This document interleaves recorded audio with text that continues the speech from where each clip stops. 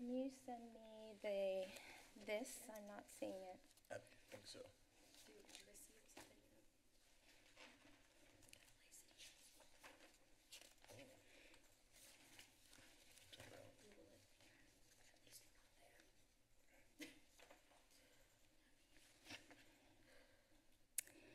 Okay, let me begin. If everybody's ready, let me pull up the Zoom.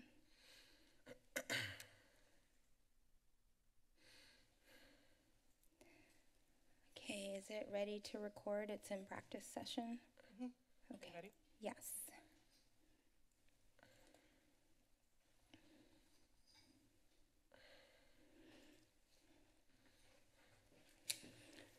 Okay, good afternoon and welcome to the 1:30 p.m. public portion of the closed session of the October 11th, 2022 meeting of the Santa Cruz City Council.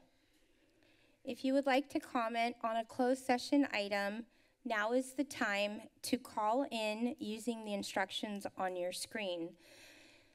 In this part of the meeting, the council will receive public testimony, and thereafter the public line will be closed and inaccessible. Please mute your television or streaming device once you call in and listen through the phone. Please note there is a delay in streaming, so if you continue to listen on your television or streaming device, you may miss your opportunity to speak. And if anyone here joining us in person that wishes to speak on closed session agenda, you can line up here to your left. I would like to ask the clerk to please call the roll. Thank you, Mayor. Councilmember Kalantari Johnson. Present. Boulder. Here. Cummings. Here. Brown. Here. Myers. Here. Vice Mayor Watkins. Here. And Mayor Brunner.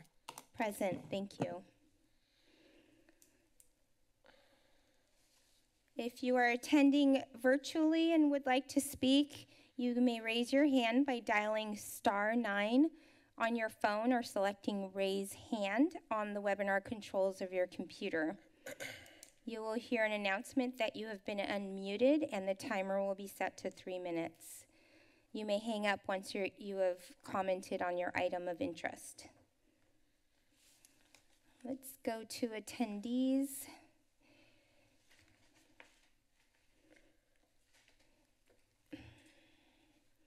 We have participants and nobody with their hands raised and nobody in person. Okay. Hearing none, seeing none, this meeting is now adjourned and council will go into closed session. Members of the public that are attending the meeting virtually, please leave the meeting and rejoin us again at 3:30 p.m. when the regular meeting resumes. Thank you.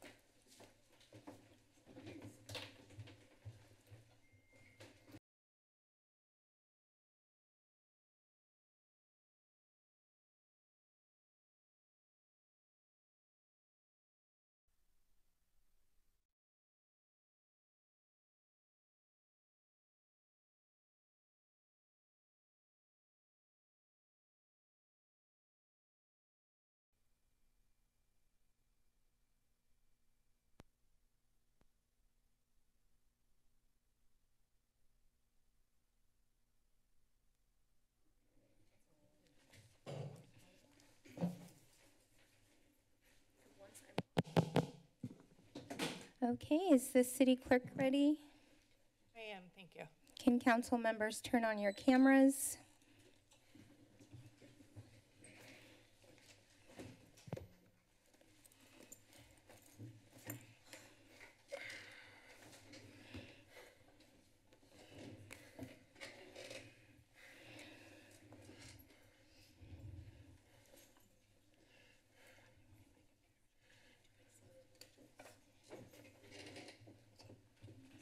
Okay, before we begin our regular city council meeting, we need to have the annual meeting of the Board of Directors of the Industrial Development Authority, IDA, and the Santa Cruz Public Improvement Financing Corporation.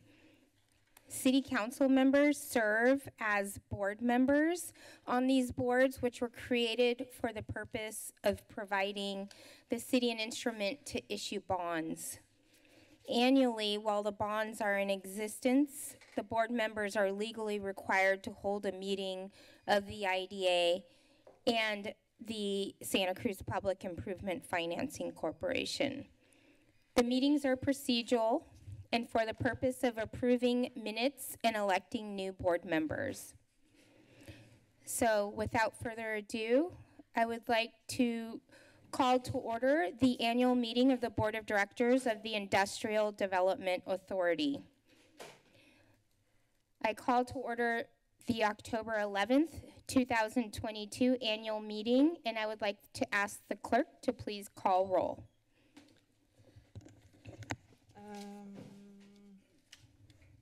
I'm going to do it as council members for now. Councilmember Kalantari Johnson, Present. Boulder, Here. Cummings, Here. Brown, Here. Myers, Present. Vice Mayor Watkins, Here. and Mayor Brunner. Present. Thank you. So now I'm looking for a motion to elect new officers as set forth in section 3.02 of the Industrial Development Authority bylaws as follows. Executive Director, City Manager Matt Huffaker, Chief Financial Officer, Director of Finance Elizabeth Cable, President Mayor Brunner, Vice President Vice Mayor Watkins, and Secretary, Treasurer, City Clerk Administrator Bonnie Bush. Is there a motion? So moved. Councilmember Golder, is there a second? Second. Councilmember Brown. All those in favor, please say aye. Aye. Aye. Oh, wait. Any opposed? None? Okay, that motion passes unanimously with 7 yeses.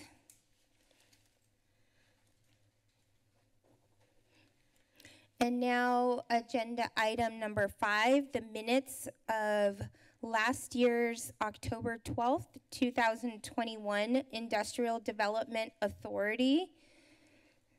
Are there, I'll move approval of the minutes. okay. Second.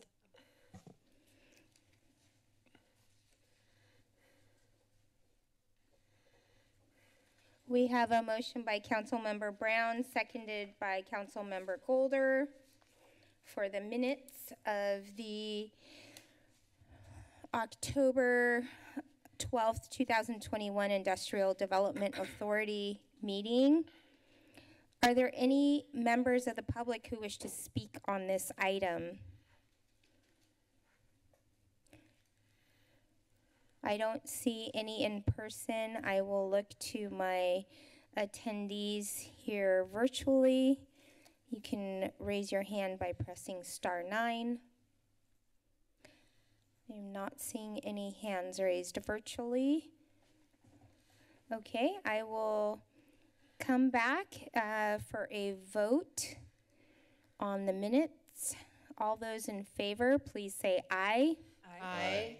Aye. And any opposed? Okay, that motion passes unanimously.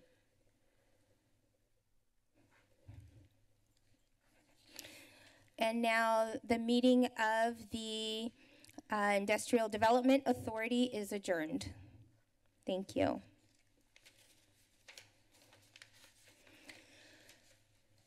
At this time, I will call to order the October 11th, 2022 annual meeting of the Board of Directors of the Santa Cruz Public Improvement Financing Corporation And I would like to ask the clerk to please call roll. Director Kalantari Johnson, Present. Boulder, Here. Cummings, Here. Brown, Here. Myers, Present. Watkins, Here. and Bruner. Present. Thank you. I am now looking for a motion to elect new officers as set forth in Section 3.02 of the Santa Cruz Public Improvement Financing Corporation bylaws as follows: Executive Director, City Manager Matt Huffaker, Chief Financial Officer, Director of Finance Elizabeth Cable. Am I pronouncing that correctly? Cabell? It's Cabal. Cabal, thank you. President Mayor Brunner, Vice President, Vice Mayor Watkins, and Secretary Treasurer, City Clerk, Administrator Bonnie Bush. I am now looking for a motion from a director. So moved. We have Director Watkins Second. and a second by Director Cummings. All those in favor, please say aye. Aye. Aye. Any opposed? Okay, that motion passes unanimously. Moving on to the general business, the minutes of the October 12th, 2021 Santa Cruz Public Improvement Finance Corporation.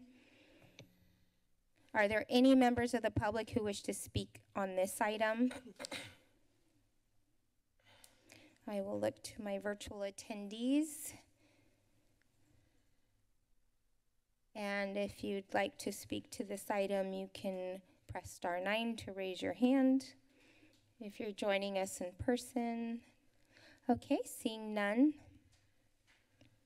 I will bring it back. I'm looking for a motion on item number 7, the minutes of the Santa Cruz Public Improvement Finance Corporation.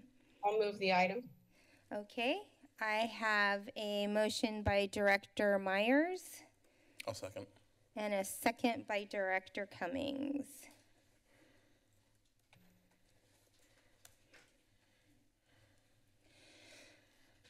All those in favor, please say aye. Aye. Aye. Any opposed? Okay, that motion passes unanimously.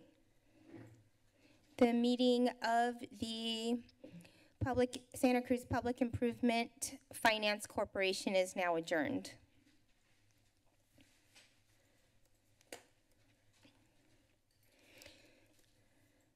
Good afternoon. Now we begin our 3:40 p.m. session of the October 11th, 2022 meeting of the Santa Cruz City Council. And I would like to ask the clerk to please call roll. Council members Kalantari Johnson, Present. Boulder, Present. Cummings, Here. Brown, Here. Myers, Present. Vice Mayor Watkins, Here. and Mayor Bruner. Present. Thank you. We'd like to begin today's meeting with a couple of presentations. The first one being Santa Cruz Mountains Trail Stewardship Summer Youth Trail Crew accomplishments. And I'd like to welcome Emma Usat, Trails Program Manager of Santa Cruz Mountains Trail Stewardship. Hi, everybody. First, I just wanted to say thank you so much for all your service for the city of Santa Cruz, and also thanks for giving me the time to chat today. I did just want to check in real quick. I can't tell from my end. Are you viewing my presentation right now? Is it being displayed by Bonnie by any chance? No, Okay, On its I way. see it's but going here out. it is. Great. Now we see it. Fantastic. Okay, cool. So yes, as many of you are familiar, Santa Cruz Mountains Trail Stewardship, SCMTS, has been partnering with the City of Santa Cruz Parks and Recreation Department for the last 5 years to put together a summer youth trail crew. So we can go ahead to the next slide. It's kind of hard to write a description that's really easy about what it is. So the Summer Youth Trail Crew, we call it SYTC, that's our acronym. It's an 8-week paid position where 6 high school aged crew members get to work on a crew together, basically just for the summer break, to perform trail maintenance in city open spaces. And I just put this little disclaimer. This is from the city's job description.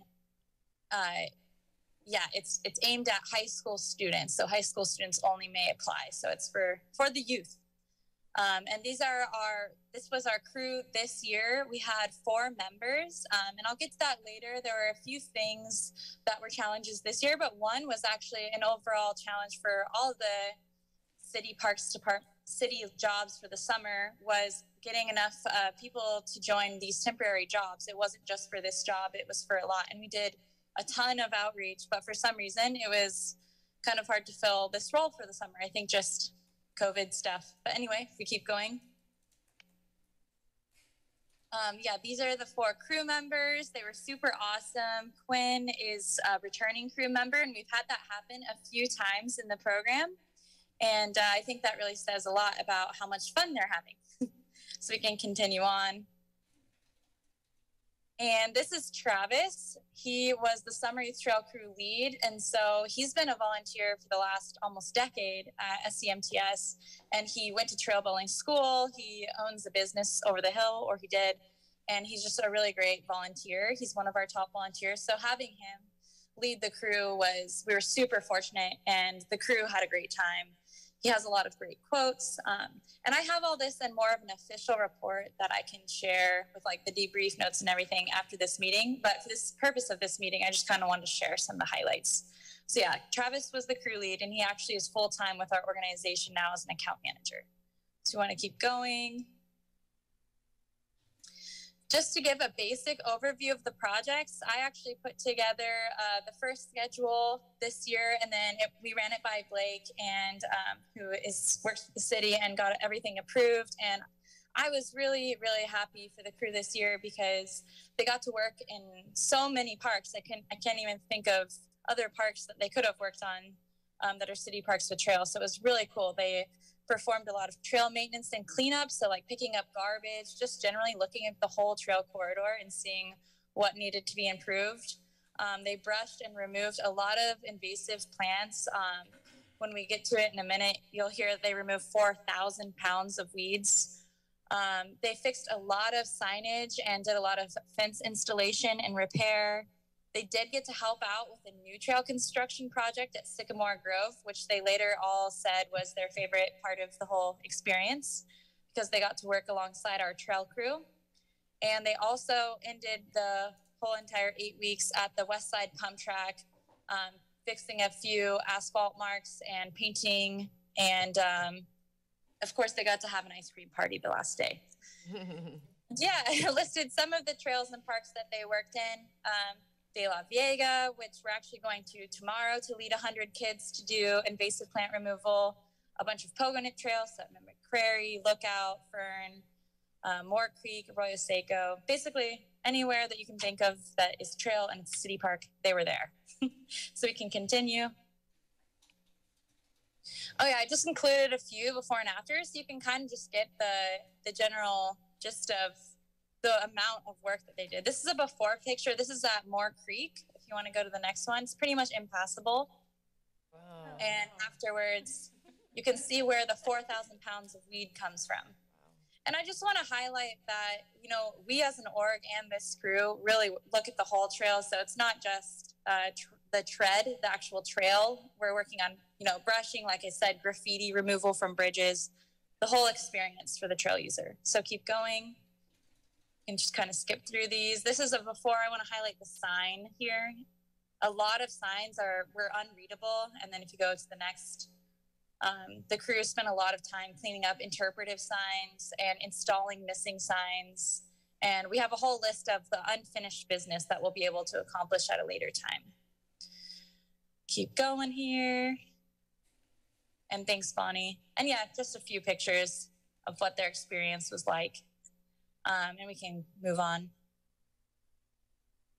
Yeah, so to wrap it up with a little bit of stats, We spent 40 days altogether, 1,600 hours in city open spaces.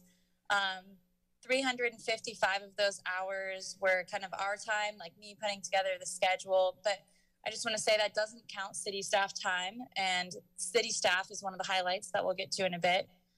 They worked on 22 trails, parks, and pump tracks. Like I said, 4,000 weeds, which we have tags where we weighed the weeds so we know.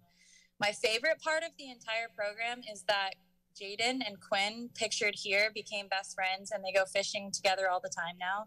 And it was really cute. Jaden lives in Watsonville. Quinn lives in Boulder Creek. And yes, they had endless memories and life skills acquired, as Travis said. So if you want to keep going, another picture, we can keep going. I'm not going to read through all these, but we have a lot of what went well from our official debrief that we can share. But the one thing I did want to highlight is that the city acquired through a grant a tool trailer and tools, which was incredible. And now we're like, wow, we need to do that too, because it was just so helpful to have a library to choose from. And it also just helped us do more work. This was definitely the most work we've ever done, even with a 4-person crew as opposed to a 6-person crew. And then also Blake, Travis, Tony, all the city park staff are just the best. Like, I work with all the land agencies. I work with people from all over the state and the country. They are so responsive, so professional, so fun and easy to work with. And it really makes a mark, I think, on this community. It really drives projects forwards and helps amazing programs like this happen. So I just wanted to give the city a huge shout out. But we can keep going. Don't have to read through all these. Let's get to the next slide, which is improvements, I believe. Challenges, yeah. So like I said, it was challenging in general. I've heard from every labor force to fill for youth this summer. I'm not sure why. But the other, I guess, things here would be just a few internal things. Nothing too crazy to share here, actually. I think it's the next slide, actually, that had a few things I wanted to share. Oh, yeah. So definitely something that's really important to me and was important, and I tried really hard, but it just didn't happen, was, making sure our crew is a diverse group of people. And the prior year we had 3 women, which was really great. And it was just awesome to have an equal number of people on the crew. So really making sure that happens again next year. I did not put let the youth use power tools, but I can see why that was added, just because a lot of the time Travis, the crew lead, would be using the power weed whacker on French broom and other stuff, and then the crew would just follow, and they'd be able to do that much more if the crew could be trained to how to use power tools. And it would also just be a cool educational opportunity. And yeah, a few other things here, but again, I can share this after. So if we want to keep going. This is the last piece I just wanted to share. So as you all may be familiar, how it kind of works is that the city pays for the Cruz staff time, which is not listed here. So obviously that's a huge lift. And then also half of our crew leads staff time, which we pay more than we end up supplementing. So anyway, the general point is this is about how much rough estimate we invested, not counting things like, swag or ice cream parties or other random things that we threw in. But that's just a little snippet of about how much we're investing each year on this program. And then if you want to continue. Yes, like I said, we just want to thank you all for helping make this possible. And I'll just end with, the last slide is this next one. It's nothing really, but I just want to end with, my vision is that this program's incredible. I really see it changing lives. Honestly, I worked closely I went and visited them every week and brought them pastries. Travis paid for them to have lunches from his own pocket every Friday. Like, we love this crew. I've just seeing the friendships and also the careers, like, 3 of the people on the crew were like, I really want to work for the city next, or I'm really interested in working outdoors now or in natural resource management.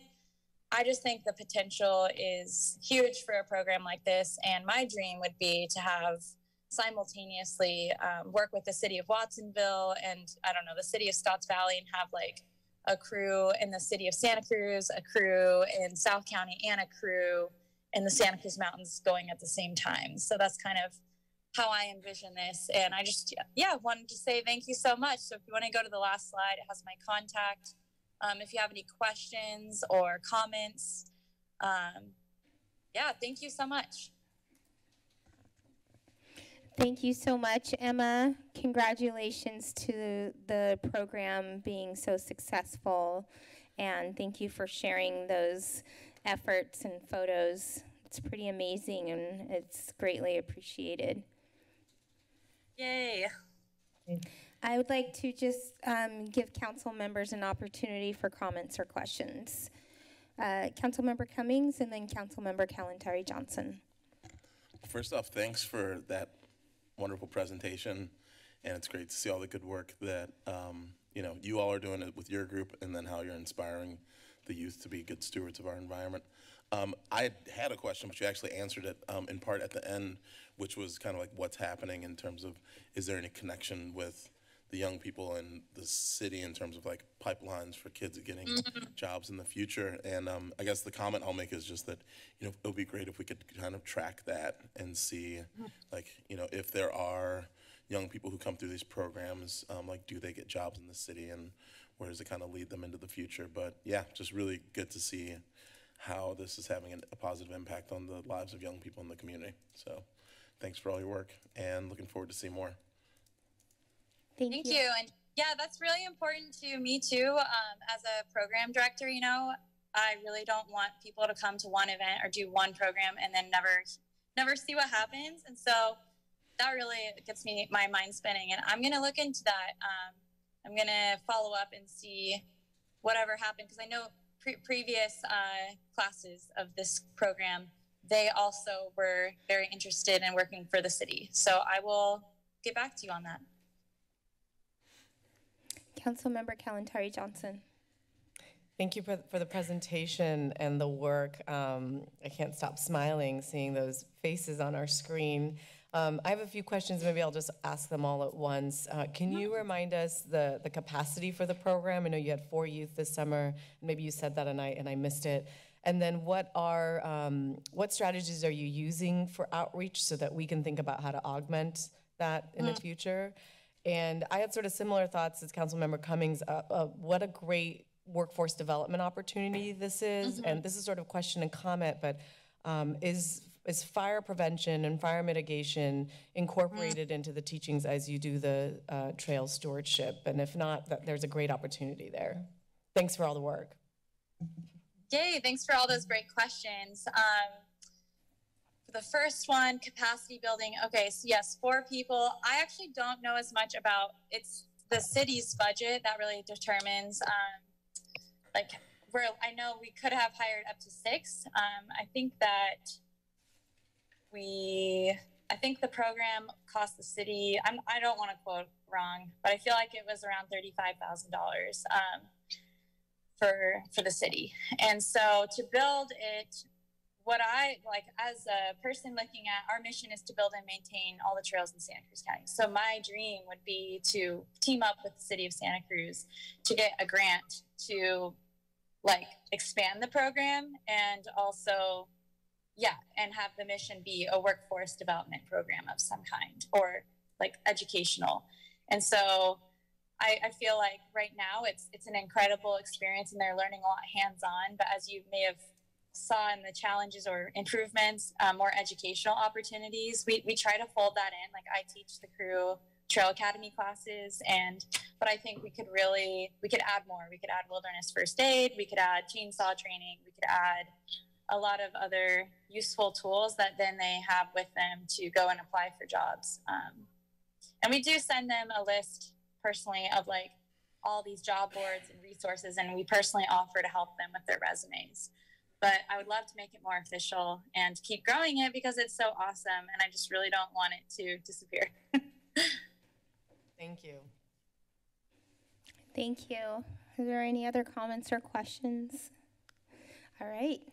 Thank you so much, Emma, for joining us. And did you have a question? We do have another question here in person. I'm sorry, I'm not here for this item, but I'm fascinated by it. Rosemary Menard, the water director. I did want to let Emma know, and the council members also, we're having a Trades Day event at the Civic Auditorium on the 15th of November. And it's 8:30 to 12:30. Emmett, if you want to get a hold of me, I can give you the name where you can sign up for a booth. We've got a bunch of different kinds of groups coming. Can you talk in the mic? Oh, I'm sorry. That's There you okay. go. There we go. Lots of different kinds of groups coming, and it's about, right now, around 450 high school kids from all over the county are signed up to come. So we're working on getting folks, it's free to participate. If you'd like to get a booth and think about talking about what you do, it's great. We'll be targeted just to the exact demographic you're looking for. I know the city is having water and wastewater and refuse are having booths. There's a lot of interactive activities that are planned. There's going to be big equipment in the civic parking lot that people can do hands-on things with. So more information will be coming on this, but it's a Trades Day activity we're doing in combination with Your Future is Our Business, which is one of our partners in our workforce development initiative we've been working on. Also, the Construction Industry Education Foundation is another partner. So the city is providing the sponsorship for the participation of the Civic, and Water Department is going to pay the bill for the Civic staff to participate. So it's really a great opportunity, I think, to reach out for trades, construction, trades, skilled trades, and green economy jobs, and get that information out to our community and to future workforce. Rosemary, I'm sorry if I may. Is November 15th at what time?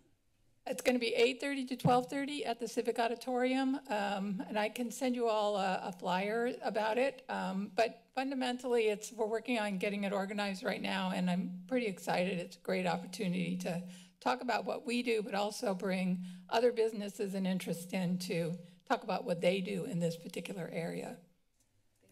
Thank you. What was your email? You know what? It's rmenard@cityofsantacruz.com. RMENARD. Okay, now everyone knows. Okay, awesome. Before I go real quick, sorry, I forgot to answer the question about outreach. I run our DEI committee, and I also partner really closely with the city of Watsonville, and I was really trying to make sure we had equal representation from all parts of the city and the county, and we did actually. So we had, a kid from the west side, a kid from, like I said, Boulder Creek. We did have one kid from Watsonville, and the last kid was from Midtown. So yeah, we did have good representation, I guess, but it was really challenging to get. So yeah, basically I have a huge outreach list, sent it to all the schools repeatedly, all the teams, all of our agency partners. I made a poster, I put flyers, and I did table at an event held by the city. However, I think next year, what I've already been doing is I just did a presentation at PCS, and I'm going to table at schools during lunchtime, like a month before hiring, to try to recruit more people. That is all. Okay, thank you. Thank you so much, Emma. Okay, bye. Have a good day. Okay, our next presentation, agenda item number 9 on today's agenda, is a Pure Water SoCal project update, Soquel Creek Water District. And I'd like to welcome Melanie Mao Schumacher with Soquel Creek Water District. Hi, Melanie. Hi, thank you, Mayor, Vice Mayor, and fellow council members. My name is Melanie Mao Schumacher. I'm the Special Projects Communications Manager here at Soquel Creek Water District. I'm also overseeing the Pure Water Soquel program. Today, we're just really grateful to have the opportunity to be before the council to do a quick short presentation on the film that has been released last month on Pure Water SoCal. We're pretty excited about it, and we're really just trying to do a little bit of outreach to organizations and present the movie at their meetings. Unfortunately, Ron Duncan, my general manager, was here, but we had a conflicting meeting that started at 4, so he also wanted to just share his gratitude in the partnership over the years with the city of Santa Cruz. This project is not just SoCal Creek Water District's projects. It's in large part, we could not have done what we've been doing with this project without the city of Santa Cruz, with the agreements, with the partnerships, from elected officials down to staff. We're really going to miss Mark Dettel, who's the public works director, who's retiring. His staff and Rosemary's staff have been instrumental in the development of this project. So we have about a 5-minute video, and what I wanted to share with you is just a couple of slides and then the film.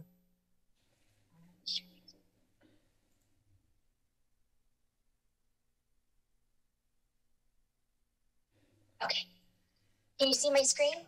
Yes. Okay, great, thank you. So as I mentioned, this is a film on Pure Water SoCal that's part of a larger online series put out by the International Water Association. And all of these films are produced and made by BBC Storyworks. The films were a part of a series called Beneath the Surface and was tied to the launch of their International Water Conference in Copenhagen. The films really feature and highlight innovation and innovators specifically working on water sustainability projects.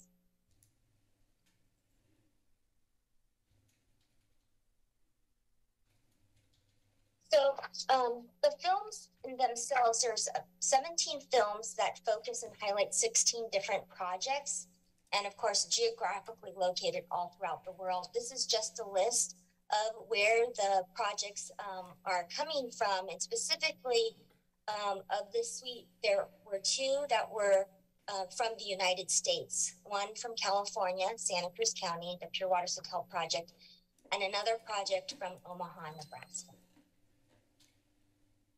All of the films are located online. This is the location from the BBC Storyworks website that illustrates and shows, you know, a little featurette of all of the films. Pure Water SoCal was the first of the 17 films that were produced and showcased. And so as you can see, if you go on that website, we're just in that top left corner. We did the filming in March, and the film is about 5 minutes long. We have, in addition to myself, who was a representative of the community as the Pure Water SoCal program director, also as a resident and customer here, we also had Cindy Wallace-Lage, who's the sustainability lead at Black & Beach. Black & Beach is the design builder who is building the Pure Water SoCal treatment facilities.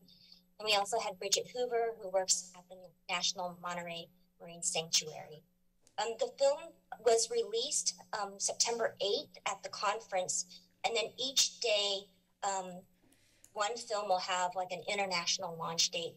Our date was originally supposed to be on September 19th, but since these are all produced by BBC Storyworks, it was delayed by a couple of days because of the Queen's passing. So September 22nd was our official launch date, and we've been able to show and promote the film. So with that, I'm going to share the movie. I think I need to stop really quick just so that I can share again with sound.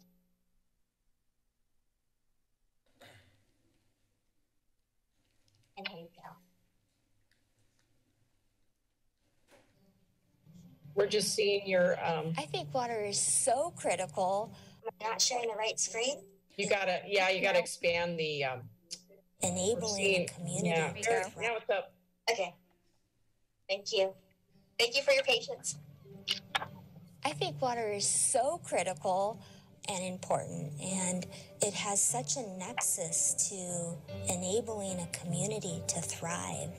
And for us, we have a water scarcity here. We had a water challenge that our only source of water was going to be contaminated with seawater, which basically means you can't drink it.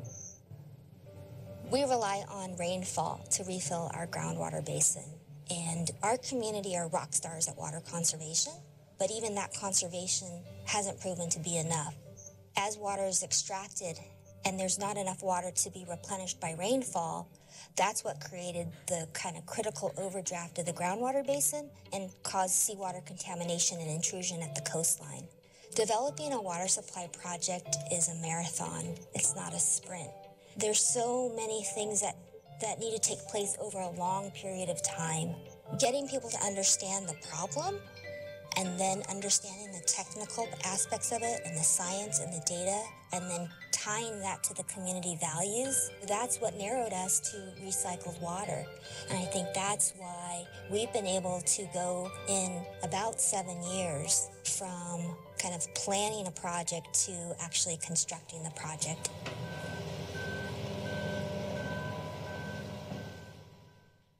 I think that people are learning about the critical foundational role that water plays in communities.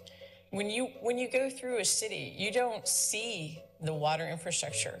You don't see the pipelines. You don't see the treatment plants. You don't see all of the intricacies of what it takes to be able to deliver water to the tap and to take wastewater away.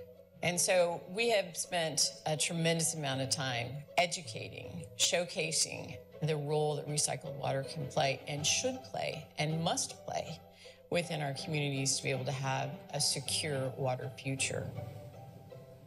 The sanctuary is one of the largest marine protected areas in the nation. It was designated by Congress for the purposes of resource protection, research, and education. Water is a really big part of people's lives here. It brings people to the area to appreciate the ocean and the beauty that we have here, but it also provides a lot of recreational activities as well, whether it's surfing. We're internationally renowned for our diving and all of the organisms that you see when you go out into the ocean. We're lucky here in California, especially on the Central Coast, that there is an ethic of environmental protection. Many people ask, what does advanced purification mean? It's important to think that we're beginning with the source water that's already been treated. Now we're going to take that water and we're going to provide 6 additional treatment steps to it to get it to drinking water standards. As a community, as a globe, we tend to be really quick to label the drop by its history. Oh, that's wastewater. Oh, it's stormwater. Is it potable water? Is it groundwater? And my perspective is we need to look at this holistically and make sure that we're making the best decisions for every drop of water in our community. And with that challenge, we now have to look at how do we manage water differently. When we think about that secure water future, it is also understanding the impacts of climate change and what is happening around the globe. And recycled water plays a great role because it allows us to now decouple climate from water supply. And so we really saw this as an asset that we could take that water, which has already been treated, and then further treat it through advanced water purification, and then put that back into the groundwater basin. So it was able to replenish the basin. It was able to create this freshwater seawater barrier and create that front line of defense to protect our groundwater supply. And it's the collaboration across the community, because no one alone can solve the challenge by themselves, but together, communities can provide a sustainable water infrastructure. It's an asset that we need to protect, that we needed to replenish, and this project isn't just about supporting a community, it's about environmental stewardship. To be able to create sustainability, resiliency, and reliability for my children, for my friends, for my community, I want to help create that sustainability.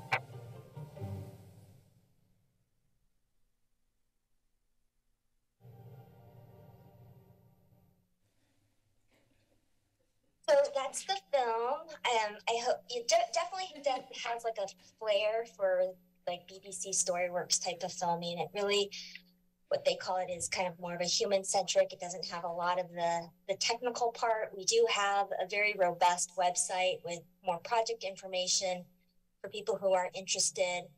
As you guys probably know, we've been in construction since 2021. A lot of us, took hobbies and kind of built our creative side during the pandemic. We did that on a personal side, but professionally, it was, getting this project through design and into construction. Active construction underway at the wastewater treatment plant, at the Chanticleer site where we're building the purification center, the 8 miles of pipeline that are going through county and city streets. Thank you. Again, thank you. We know that is definitely an inconvenience to your residents. And then the 3 seawater intrusion prevention wells. We are planning on having the project online in 2024. And we are starting to explore and look into developing some tours during the construction of the water purification facility right off the freeway. So we'll keep people posted on that if they're interested in doing a site tour. But I'm here for questions, but I know you also have a lot on your plate, so I just appreciate the time today. Thank you. Thank you so much, Melanie. Thank you for sharing that movie. There were some great shots in there as well. Do council members have comments or questions? Councilmember Golder? I just have a quick comment. I want to say thank you. I really love how, and I look at those things on BBC. It's something I actually like to do. So I appreciate now that I can point community members there, because one of the 2 complaints I get is around water. It's a concern, I guess, and the complaint I get is around the traffic. And I'm with the construction, and I'm constantly trying to explain why the roads are under construction with this project. And it's a great resource that I can point out now moving forward. It was beautifully done. Thank you. And thanks for all your work and collaboration. Thank you for taking those complaints. Councilmember Myers? Hi, Melanie. I just wanted to say thank you. And also similarly, just keeping the information flowing about, what's happening, why our streets are being, torn up, and the kinds of things that people are seeing. Your communication has been really helpful and excellent. And like you, I also want to just recognize our city departments that have participated in this, because it's really being in the water world professionally, this is a project that people are looking at literally around the world, and certainly is very, very well regarded in California. So it's just exciting to have a little city like ours and our partner at Soquel Creek Water District doing really cutting edge work. So congrats. Thank you. I think we've always gone into this project as it being a regional project with the collaboration. And I must get goosebumps when I think now the project is available to show to the world that, our partnership and the collaboration. And it's not just Soquel Creek Water District's project. It's not Soquel Creek and the city and the county. It's now California's project and one of the United States projects on that global scale. So I hope that you guys feel that as well as we do, as this opportunity with this film has shown us. Wonderful. Thank you. Thank you. Are there any other council members? Okay. Thank you so much, Melanie, for joining us today. Thank you. Have a great day. You too.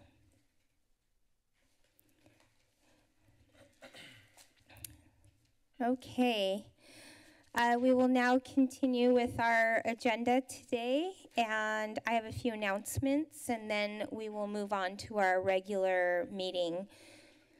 Today's meeting is being broadcast live on Community Television Channel 25 and streaming on the city's website, cityofsantacruz.com. Our rules of decorum are on the window ledge to my left. It's my job to keep the meeting running without disruption, and we ask that you respect your fellow citizens when you are inside or outside of chambers. For the consideration of our community, Please stay home if you have any symptoms of a cold or flu or are feeling unwell in any way. If you wish to comment on an agenda item today and are attending virtually with us, you can call in at the beginning of the item you're wishing to comment on using the instructions on your screen. And remember to mute your television or streaming device once you call in and listen through the phone. Please note there is a delay in the streaming and the sound, so if you continue to listen on your television or streaming device, you may miss your cue to speak. When it is time for public comment, please raise your hand either by dialing *9 on your phone or selecting raise hand in the webinar controls of your computer. Public comment is heard only on items council is taking action on and not on regular updates and reports. So the items today that will be open for public comment are numbers 12 through 20 and 22 through 23 on our agenda. Before moving on to our regular agenda, I'd also like to briefly announce, in raising awareness for Domestic Violence Awareness Month, the Commission for the Prevention of Violence Against Women is planning a 3-day event next week, and it's completely free for the community to attend. There will be a premiere screening movie. I think it's called My Name is Andrea, and that will be on Tuesday, October 18th at 7 p.m. at Landmark's Del Mar Theater. Oh, thank you so much. And it's listed here on the screen. We also have a rally sign making on Wednesday, October 19th at 3 p.m. at the Museum of Art and History. This is all events that the Commission for the Prevention of Violence Against Women have organized. And then a March for Women's Rights on Thursday, October 20th at 6:30 p.m. at the Santa Cruz County Courthouse. So the information is listed on the city website, cityofsantacruz.com/city calendar. And in honor of Domestic Violence Awareness Month, I did issue a mayor's proclamation proclaiming the month of October 2022 as Domestic Violence Awareness Month in the city of Santa Cruz. And I encourage all members of our community to participate in the activities during the month of October to raise awareness and work together to prevent violence in our world. Moving on, I'd like to ask the council members if there are any statements of disqualification today. Seeing none, I'd like to ask the city clerk to announce any additions or deletions. With the exception of 21, there are none. Thank you. At this time, I'd like to call on the city attorney to provide a report on closed session. Yes, good afternoon, Mayor Brunner, members of the City Council. This afternoon, the City Council met in closed session to discuss the following items. Item 1 was a conference with legal counsel involving liability claims. Those are the claims of a Zoran Sika, forgive the pronunciation, and the claim of the Santa Cruz Elks Lodge number 824. Those are also listed as item 20 on your afternoon agenda. Item 2 was a conference with legal counsel concerning existing litigation. The litigation entitled Alicia Lopez versus Mary McCoy, currently pending in the Santa Cruz County Superior Court. And in that item, the council, by a unanimous vote, authorized the city attorney's office to file a writ of appeal in the 6th Appellate District, challenging the Superior Court's recent decision denying a motion for summary judgment that the city attorney's office filed in that case. Item 3 was a conference with labor negotiators involving SEIU temporary employees, SEIU service employees, Supervisors OE3. The council deferred discussion of that item until later this afternoon or evening. And that concludes my report. Thank you. At this time, I'd like to call on Laura Schmidt, Assistant City Manager, for a report on updates. Thank you, Mayor.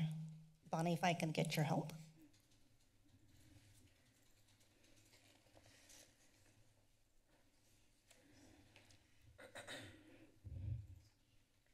So while those slides are loading, I'll be giving you my first update on the San Lorenzo Park restoration and benchlands closures. Right now there is, go ahead and go to the next slide, please. Right now there is a citywide team making Herculean efforts to restore the benchlands, and they have completed 5 zones, zones 1 through 4 and zone 9. And then zone 4 that closed on October 5th is closed. However, they are continuing to clean it up. You can go to the next slide. Today, they noticed closure of zone 5A, and then they closed zone 5A, and they noticed zone 5B for closure, and that will close 1 week from today on the 18th. We do understand that with the closure of the benchlands, that other neighborhoods are feeling impacts as far as some campers get picked up by relatives, some campers move on to other locations outside of our area, and some campers move to our other parts of our city as well as into other zones in the benchlands that are not closed.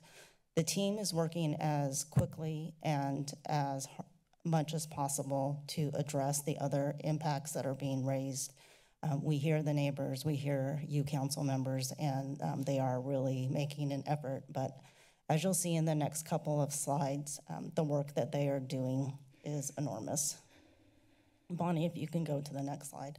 This is an example of a zone before the cleanup. So the picture on your left is zone 4 before cleanup, and the picture on the right is zone 3 after cleanup. You guys will have received an update on the 7th that about 171 tons of trash had been picked up to date. We just got an update from the team today, and as of yesterday, that number had changed to 203 tons. And because I like to put things in terms that people can understand, 203 tons is equivalent to 138 Toyota Priuses, or Prii, depending on how you say the plural. If you put 138 Priuses end to end, that goes from City Hall to the London Nelson Community Center. That's how much trash has been picked up. And you can imagine the size of a Prius as well. So it's very substantial and quite arduous, the work that the team is doing. As far as the next slide shows you the aerial view of the cleanup. So the 5 zones that have been cleaned up are outlined in red, and then the rest of the benchlands are what remains to be done. The other item that we're reporting on is a next step in our Water Street Bridge remembrance. So in 1877, there was a lynching at the Water Street Bridge, a terrible moment in our community's history. The mayor is forming an ad hoc committee based upon previous direction from council, and that will be comprised of local historians. And then over the next 3 months, those historians will help us look at the historic record, engage the stakeholders, and return to council with a recommendation as far as how to commemorate this event. Interested community members, be on the lookout. We'll do postings to our intranet on how to contribute and participate in this process. And then the mayor has also already reached out, I believe, to some of our local historians to begin to form that ad hoc committee.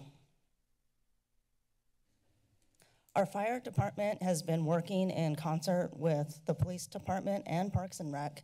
As you heard, I believe, in the last meeting from Chief Odie, they have been doing a lot to receive grants for wildfire resilience, a very needed effort in our community, especially with how dry things have been over the last few seasons. And the outreach and education, they're doing some specifically in open spaces. most recently on the 4th, they did one in Moore Creek or on a gulch in Lower de la Viega. And there's a third round in the next 2 weeks that will be in the Pocanip area. Additionally, they have some events. One just happened on October the 9th, but there is one coming up on October the 18th. It's a community town hall, and we'll do some training and education on open space, wildfire preparedness, and evacuation plans and drills. And that will be at 6 to 7:30 p.m. at De La Viega Elementary. As far as the farmers market update, the board met yesterday, and our economic development and housing department have been working quite a bit with the farmers market, and I know Vice Mayor Watkins sits on that board as well, so she can help with this update. But the farmers market has affirmed their partnership with the city, and they will be doing a joint statement and release to that effect shortly. An additional commitment that's been made is that the farmers market will remain downtown. So there are multiple viable sites that have been in discussion, and those are temporary and permanent sites.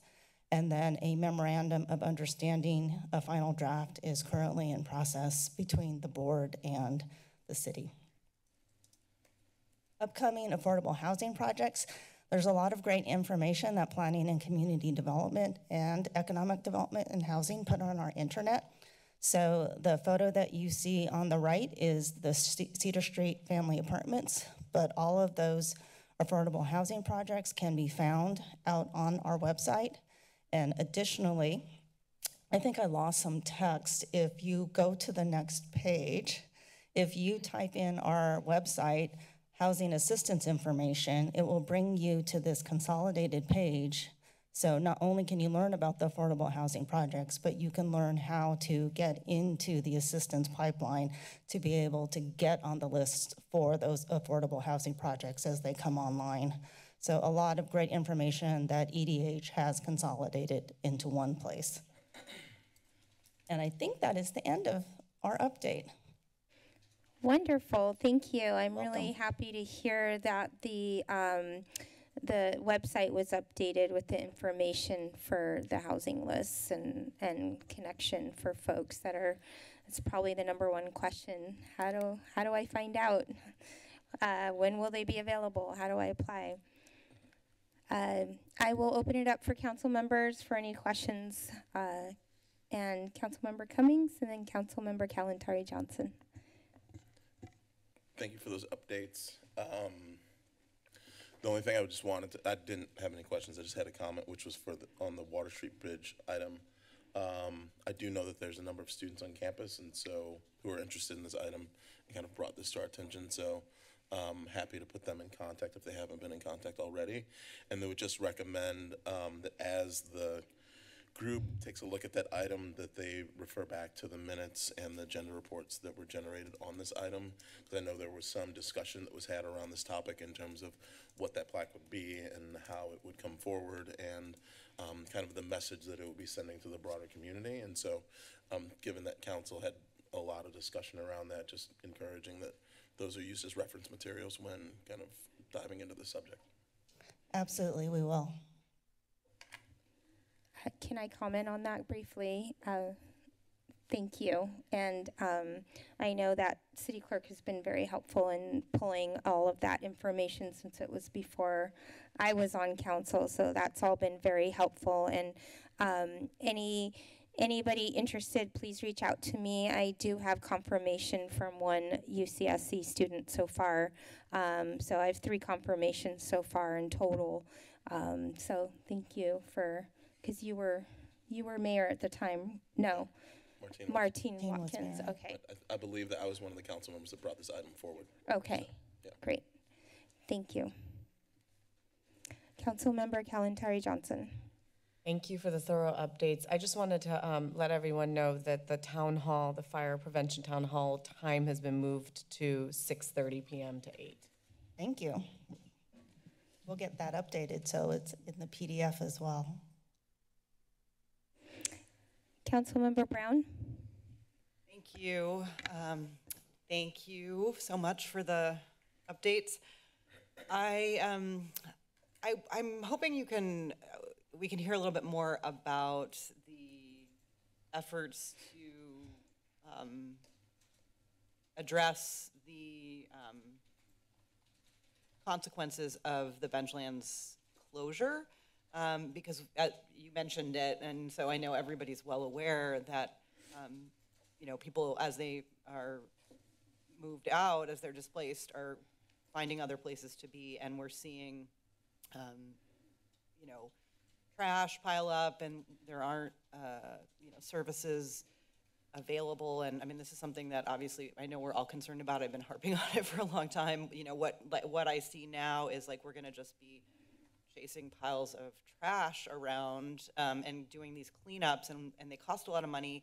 And you know, and I've been a big advocate for early interventions on these and trying to get the resources needed to do waste management on a regular basis. I recognize there are real challenges with that, but I worry that as we, you know, that we're kind of continuing to do what we've been doing for a long, long time. And you know, and with an investment of significantly more resources. So I guess I would like to hear about what that means. We're trying, you know, we're on it, we're thinking about it, like what, and also we have a public works and parks crews that are, you know, just so overextended. What does that mean? We're gonna be addressing it. Just a little bit more on that would be helpful. Thank you, Councilmember Brown. I'll do a few introductory remarks, and then our Deputy City Manager for Homelessness Response, Lisa Murphy, is also on the line. As you know, that we have a broader 3-year homelessness response plan, and the restoration of San Lorenzo and the benchlands is one component of it. The team is working as quickly as possible on all those components, and even the work that they are doing in San Lorenzo and the benchlands has a strong component of outreach and trying to fundamentally help the homelessness folks that are in residence in our city. So there are a lot of cleanup efforts that are happening, but there are also a lot of strategic longer-term efforts and conversations that are happening with the county. And we are doing our best on all of those fronts, but we do have limited resources, and as you said, the teams are pretty exhausted right now. So it's still an all hands on deck, and we're doing as much as possible. And with that, I'll hand it over to Lisa Murphy that can give us some more context. And as you know, your next quarterly update on the broader plan will be coming to you in December, I believe. Lisa? Yeah, thank you, Laura. That was a great introduction. Thank you for the questions. While all of our attention has certainly been focused every day down at the benchlands and the closure, I mean, the real boots on the ground is trying to provide those individuals with the housing and shelter as they want it and connecting them with services. So we have our outreach workers every day, but not everybody wants to accept that shelter and that offer of services. And you know it and you see it. You're seeing it in your neighborhoods. I'm certain you're hearing it from your constituents, that they are moving into other open spaces. And how do we address that? That is a real question. And our resources, because once a camp gets entrenched, then the cleanup effort, right, is overly expensive. And we don't want to rinse and repeat and rinse and repeat.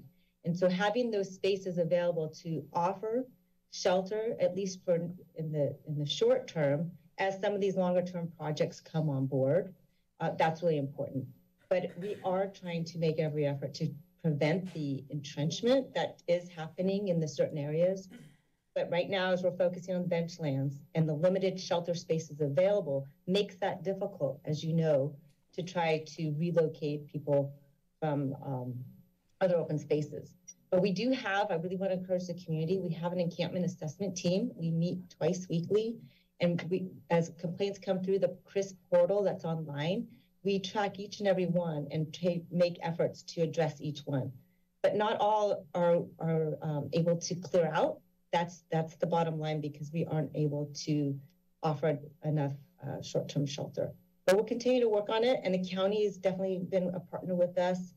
Looking at other short-term shelter sites, they are difficult. Other sites like the transitional shelter, like 1220, which is really working quite well. We've had some significant results.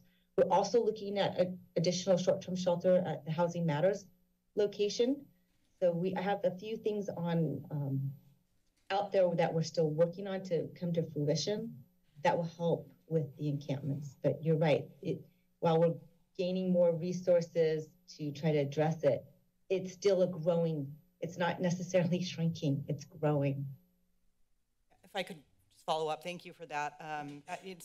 So one of the things that I'm trying to do here, and I probably didn't make that clear, is differentiate between the question of moving people and the waste management question.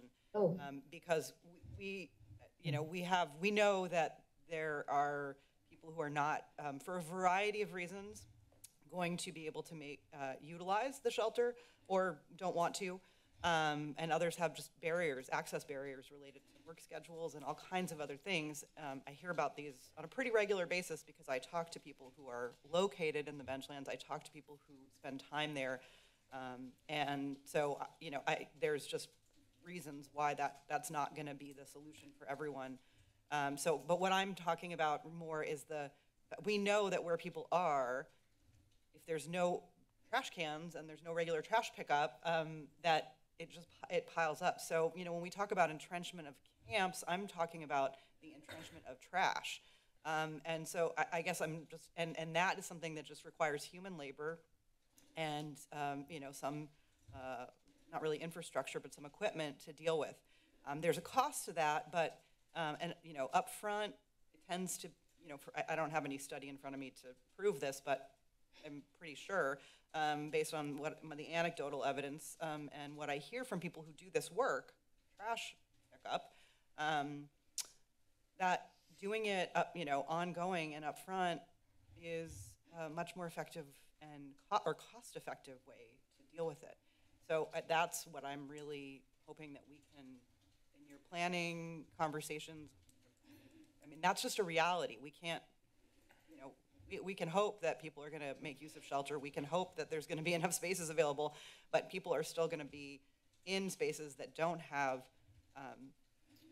the ability to remove refuse on a regular basis. So I just am wanting to, I'd like to see more of that be a priority for us, right? If I could respond to that, we are moving in that direction. We just hired our field service supervisor that's solely focused on homelessness. We have the positions are going to be filled for the maintenance workers. That should be filled anytime now. So definitely getting that team in place. That is one of the issues. We also do, as we hear, have refuse bins placed. Oftentimes they're in locations that we're familiar with. They're vandalized and people don't always make it to the trash, right? So there are a lot of efforts that we have done. It's unfortunate that we'll put the big blocking bins out there, not even locked, but then they're destroyed or fires. But we'll continue to do it and we'll continue to address it. And if people see other spots that are high, that maybe we haven't quite seen, again, encourage the report so we can try to address whatever the environmental issues that might be happening. But the field service supervisors should be starting in the next 2 to 3 weeks. So that's exciting. And those are the kinds of things that team is going to go after. Thank you. Before I give up the floor, I just do want to say I appreciate the intensity and the magnitude of the effort at the Benchlands. However, I just want to remind us all that a lot of the material that was removed was not necessarily trash. A lot of people's survival belongings were part of that, and because people don't have anywhere to go. So it is a cleanup issue. It's a challenge, but I just want to remind people that there are other ways to think about addressing a lot of that material, but without doing it as a trash cleanup. I'll just leave it there for now, since this isn't an item on our agenda today. But thank you for the update. Thank you. Are there any other council member questions? Councilmember Myers, thank you. Thank you, Mayor. Lisa, I just had a question, just trying to get a sense of sort of those accepting shelter. I've seen numbers that you know, on the weekly reports that I think you provide, do you have a sense of folks who are sort of moving into shelter versus not moving into shelter in terms of sort of, you know, I've seen counts, obviously, now that we're contacting folks. And are there also other opportunities being offered, such as, you know, assistance with getting travel money home or what have you? And then also just want to understand additional services. My understanding is that there's both domestic violence crisis support there on site, and there is also case management as well being offered there. So I'm just trying to get a little bit of a sense of sort of, are most people not accepting shelter, or, you know, kind of just get a general sense of that. Thank you. Yeah. Understanding. Yeah, a variety of reasons. I think that Councilman Brown even pointed out of those individuals not accepting the shelter up at the Overlook, convenience factors, trying to get to and from work, which we understand. So about 1 in 3 is sort of the estimate, but there's about 50 so far that have accepted shelter there. And we've moved some individuals to 1220 because some individuals that have 1220 have been able to find other housing. You've mentioned all of the outreach workers are there. We also include public health is down there quite frequently as well. You know, nursing, outreach workers, homeward bound, the utilization of the homeward bound process, family members still showing up occasionally to provide assistance. But all of the outreach workers that are down there, the variety is the amazing amount of service trying to connect individuals who do have, some individuals have their housing vouchers and are still trying to connect. That's a very difficult thing that's occurring that we want to see. Those folks are already ready to go, not having a place to be accepted just yet. But yes, there are not a lot of options. That's the problem. We need more options and more for folks to be able to meet their needs the way that works best for them. And I just, again, want to commend all the outreach workers that from across the system, from the numerous, you know, from the county, our city, all the nonprofits, the work is incredible. They're down there every day trying to connect people to services, just to get them their vital documents, right? So they can try to get housing, the very basics. But the work is ongoing, and they still continue to go up to the Overlook at the Armory, and they go up there to try to continue providing services to those folks there as well. Thank you. I know we'll get an update at our next meeting, so I don't want to ask too many questions, but I do just want to recognize Jeremy and Chris and Monica, you know, and Larry and the team. I've gone over and visited as well, and spoken with county staff, and have seen the, you know, the box that has been set up, you know, basically the travel box that is now basically a functional office trying to help people get connected. So I just, for the public's knowledge, you know, this is probably the largest, most organized, most sophisticated decampment of folks that unfortunately have been living in an area for 2.5 years, including going through a major flood last year where many of them lost all of their belongings. So it's not safe to be on a floodplain. We learned that unfortunately last winter. And so I just really want to compliment our staff and all the work they've been doing. I think that we have been really providing stellar services and communications, and really understanding a lot more about what's happening in encampments like this one in the city. So thank you, Lisa, for the report. Thank you, Councilmember Myers, very much. Councilmember Golder, and then Councilmember Cummings. I don't want to beat a dead horse, but I want to thank Councilmember Myers for her comments. I, you know, agree, appreciate, and want to thank the staff and all the efforts in this encampment cleanup.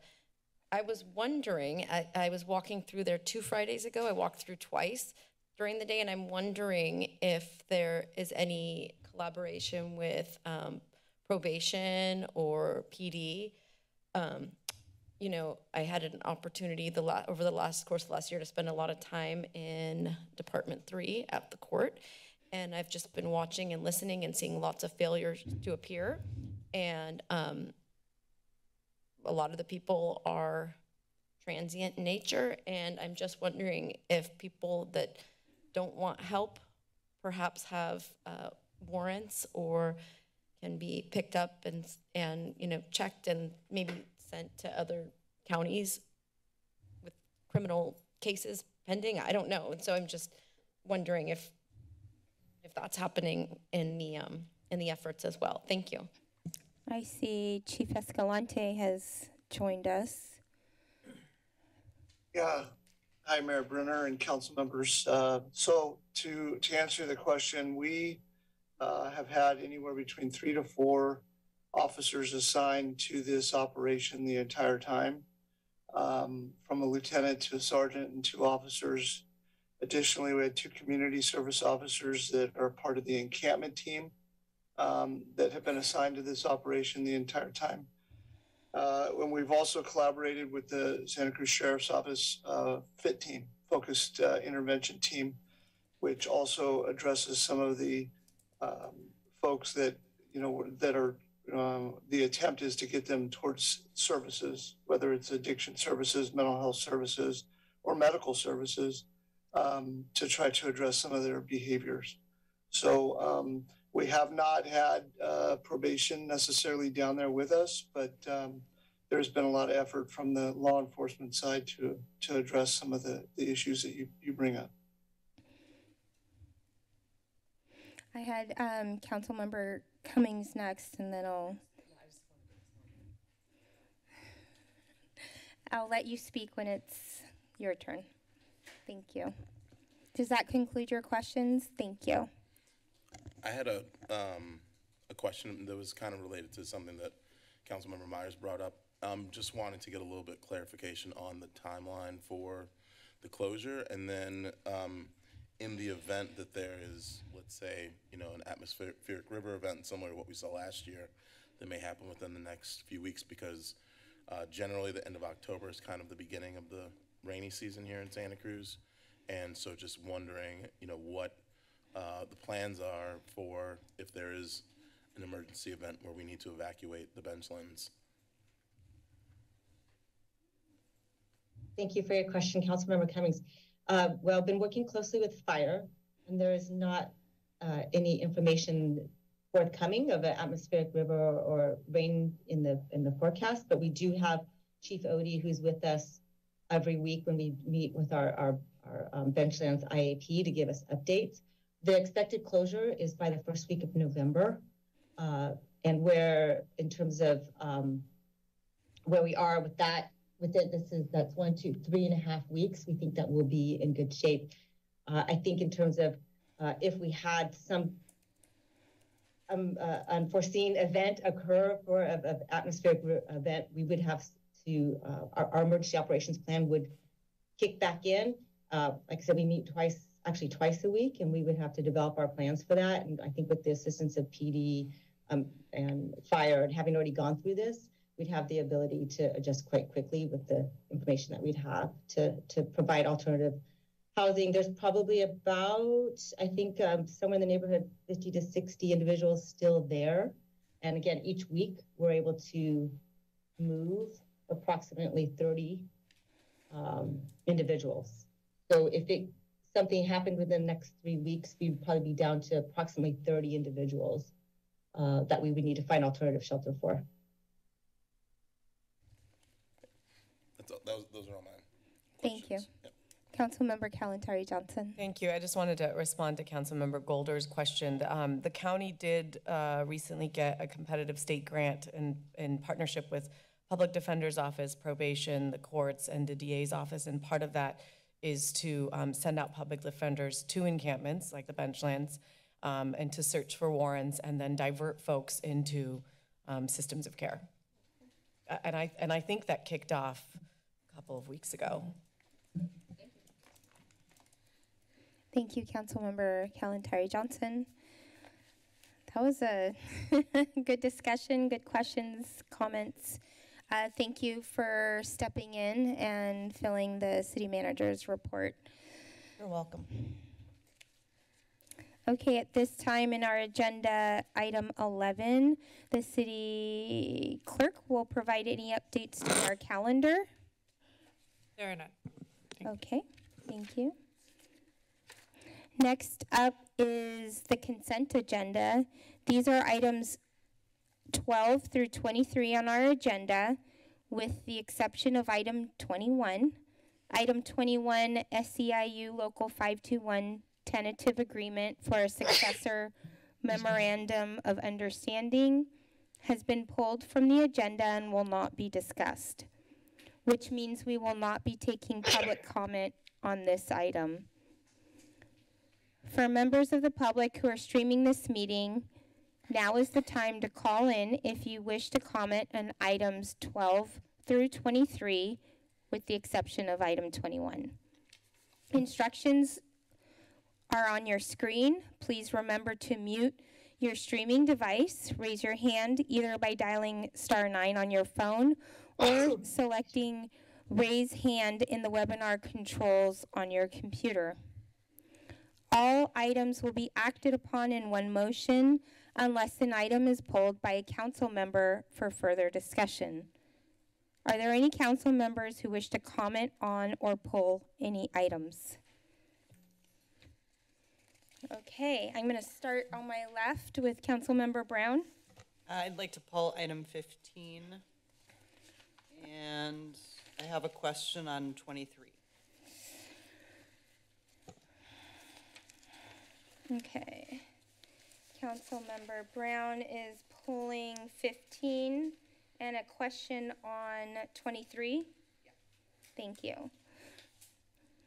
Councilmember Kalantari Johnson. I want to comment on 18, please. Comment on 18. Councilmember Cummings. Yeah, I just had a comment for 18 as well. 18, Cummings, and Vice Mayor Watkins. 18. And Councilmember Golder. I'll yield my time to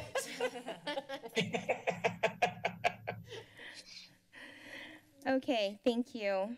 So with that, we have pulled item number 15. So we will come back to that item, and I'll call I'll start with the item 18 with all the comments, and then I'll go to question on 23. So let's see, Vice Mayor Watkins, you had a comment on item 18. I just want to thank Councilmember Kalantari Johnson and you, Mayor Brunner, for signing on to this resolution in solidarity with the women and the people in Iran who are standing up for women's rights and their choices. And I think we all observe what's happening on the news on a regular basis internationally in terms of the struggle and the fallout after the event that started the protests. And just really want to applaud all of those who have such courage to really stand up for what's right. And so just really appreciative to bring this forward. Thank you. Councilmember Cummings, you had a comment on item number 18. Yeah, I just wanted to thank, I know that we had received an email from a member of the public who asked this to come on the agenda, and so I'm glad to see that there were council members who were able to meet that request and put this item on the agenda, because it really is important that we are standing up against oppression in all forms throughout the world and here in our community as well. And, you know, this highlights just another instance where we see this occurring in the world, but we also, you know, are currently continuing to watch Russian aggression on the people of Ukraine. We're still addressing the treatment of Latinos here who are crossing the border and how they're treated by ICE agents in our country, and we see how black people are continuing to be wrongfully treated in our country as well. And I think we need to continue to acknowledge injustice where it occurs and stand up for the rights of all people throughout our world. And so I'm very supportive of this and just want to express that as we move forward. Thank you, Councilmember Cummings. Councilmember Kalantari Johnson. Thank you, and thank you to you, Mayor, and you, Vice Mayor, for co-authoring this and bringing this forward. I do want to give an update that since we submitted this for the packet, the death rate has gone upwards to 185 people. 19 of those are children. So this is really, really important that we continue to give voice to this, and we continue. So my call to action to all of you, my colleagues, and all of you in our community is to continue to give voice to this in any way that you can, because that's how change will happen if we put pressure. So thank you for acknowledging this and hopefully supporting this. Thank you, Councilmember Kalantari Johnson. And for those of you that don't have an agenda in front of you, item number 18 that was just commented on is a resolution supporting the rights of people of Iran to free expression and standing in solidarity with the women and people of Iran. Our next item is a question for agenda item number 23, and that is HSIP 10, Unsignalized Crossing Improvement Project, advertised for bids and award contract. It's a public works item, and Councilmember Brown had a question. Thank you, Mayor, and thank you to the preparers of this agenda item, which I absolutely support. One of my questions was about the kind of specific plans around the crossings that were identified, but I think I figured that out, that's in the materials that are available on the website. So I'm just going to stick with one question here, but it would be helpful to get, like, if there's any way that we can get with items like this a list of just, like, here's the intersections we're going to do, because we have 7 different countermeasures, improvements, whatever you want to call them, possible, like which ones are happening in what location. I found it, so I won't ask about it here, but it would just, because it would just be helpful to have a sense of what's coming. And I really am very excited about pedestrian safety improvements, so I appreciate all of your work to make this happen. I'll just ask my one question, which is about the selection of the Almar site along the rail trail and the need for stop signs along the rail trail. Is that, that's a requirement? Is that something we have to do? I've heard some speed racers who like to use that rail trail have suggested it's a challenge for them to, and that some streets are just easier to move on. So just wondering about that one in particular. I see Nathan shaking your head a little bit. Council members, Nathan Nguyen, Assistant Director of Public Works. I'll field that question with regards to the rail trail design.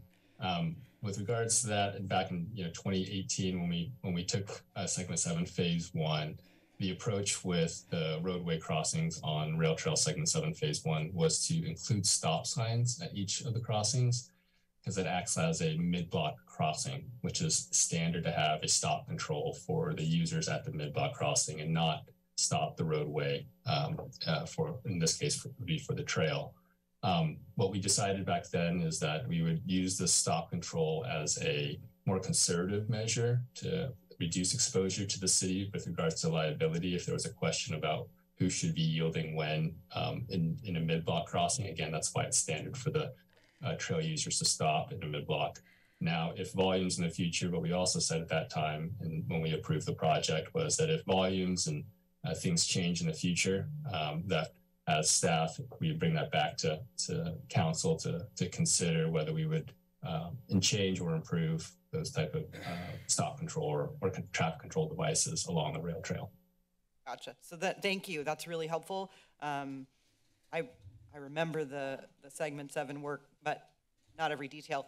So that's very helpful. So is this just one that hadn't occurred yet? Is that? So Almar Crossing actually has stop control, and it currently does have an RRFB, so a rectangular rapid flashing beacon, and that actually is essentially this project. Each location, those 5 or 6 locations in this project are going to get those beacon crossings, pedestrian activated beacons at each one of these crossings. In this case, Almar actually has some that are existing, but we're actually relocating the westbound RRFB head push button. So it's on the right-hand side for the trail users. So that's the update we're making in Almar, but it does currently have an actual RRB device there. Thank you. That's what I thought, and I was just trying to kind of put it all together. Thank you. Really appreciate the explanation. Yeah, no problem. Great, thank you so much. Thank you for answering and being available. So our next step then is to move on to public comment on agenda items, consent agenda items 12 through 23, with the exception of 21 that was pulled, and 15 as well was pulled. So I will now look out to our virtual audience. If you would like to comment on the consent agenda items, please raise your hand by pressing *9 or choosing the raise hand feature in your webinar controls. If you are joining us in person, you can line up to my left of the dais. And it looks like we have one hand in our virtual attendees. Go ahead and press *6 to unmute yourself. I see I am watching you.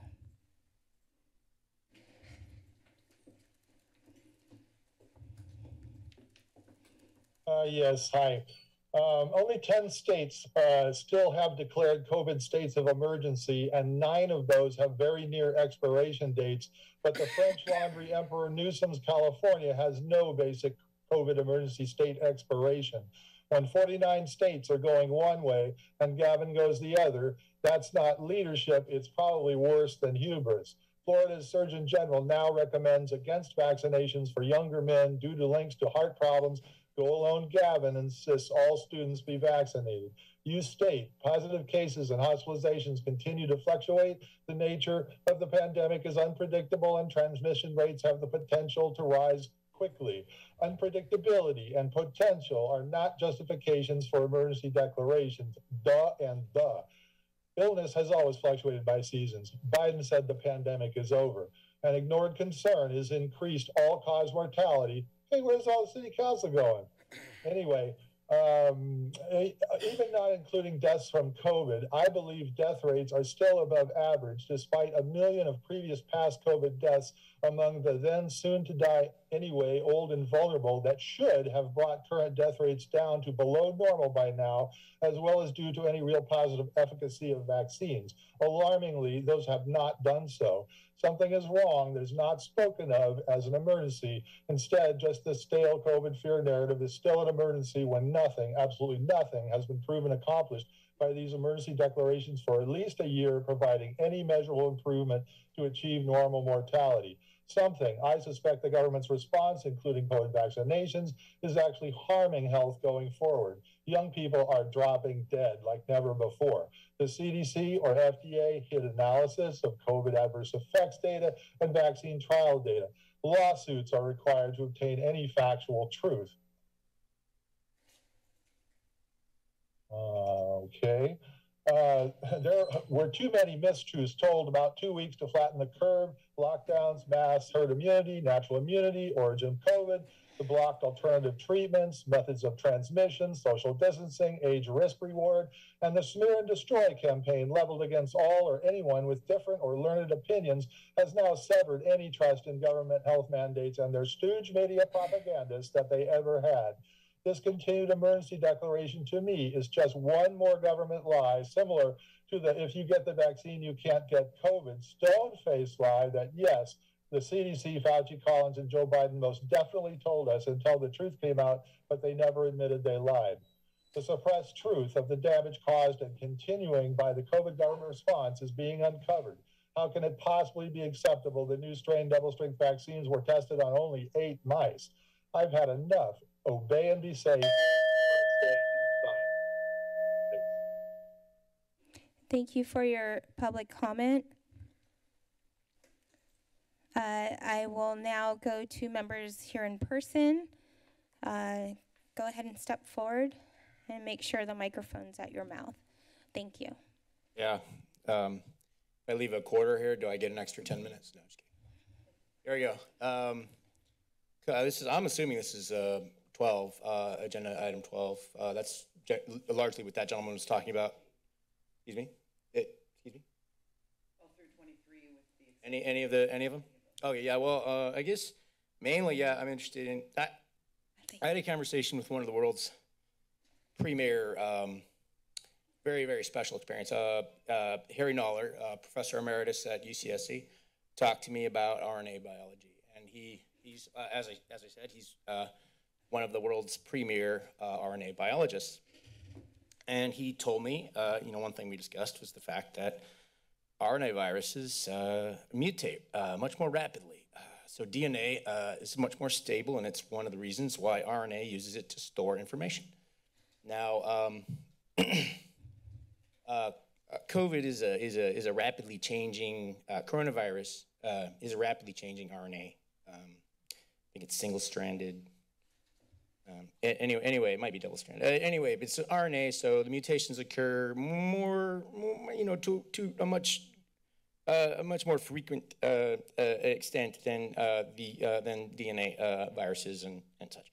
So COVID, typically is gonna have mutations and mutations. So we have strains and strains. Now we just have Omicron and subvariants of Omicron. They've refused to kind of go past Omicron, mainly because maladaptive mutations are occurring. So really, it's getting less and less ferocious.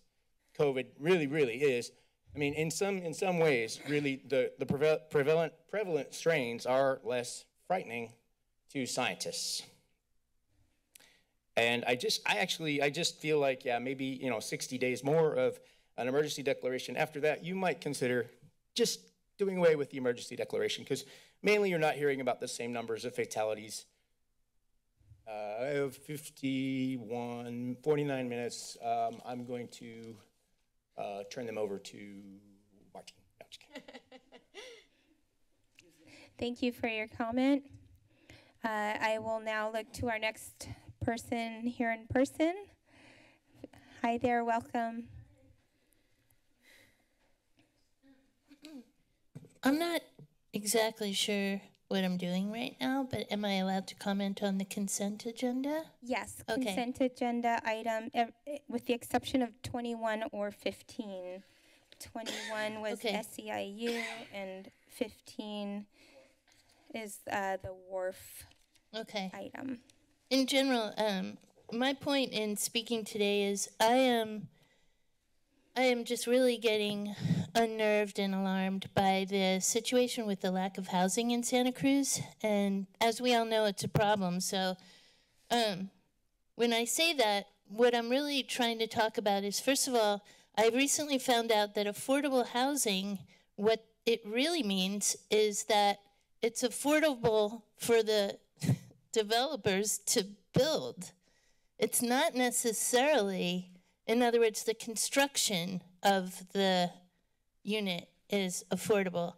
So I want to say that out loud. I also want to say that I have become aware that the city is in negotiations with developers, and this is pertaining to item number 19, to give away free land to out-of-town developers. And I just really have to call this into question. The last thing that I just want to say is about this, that I think that it is absolutely morally important.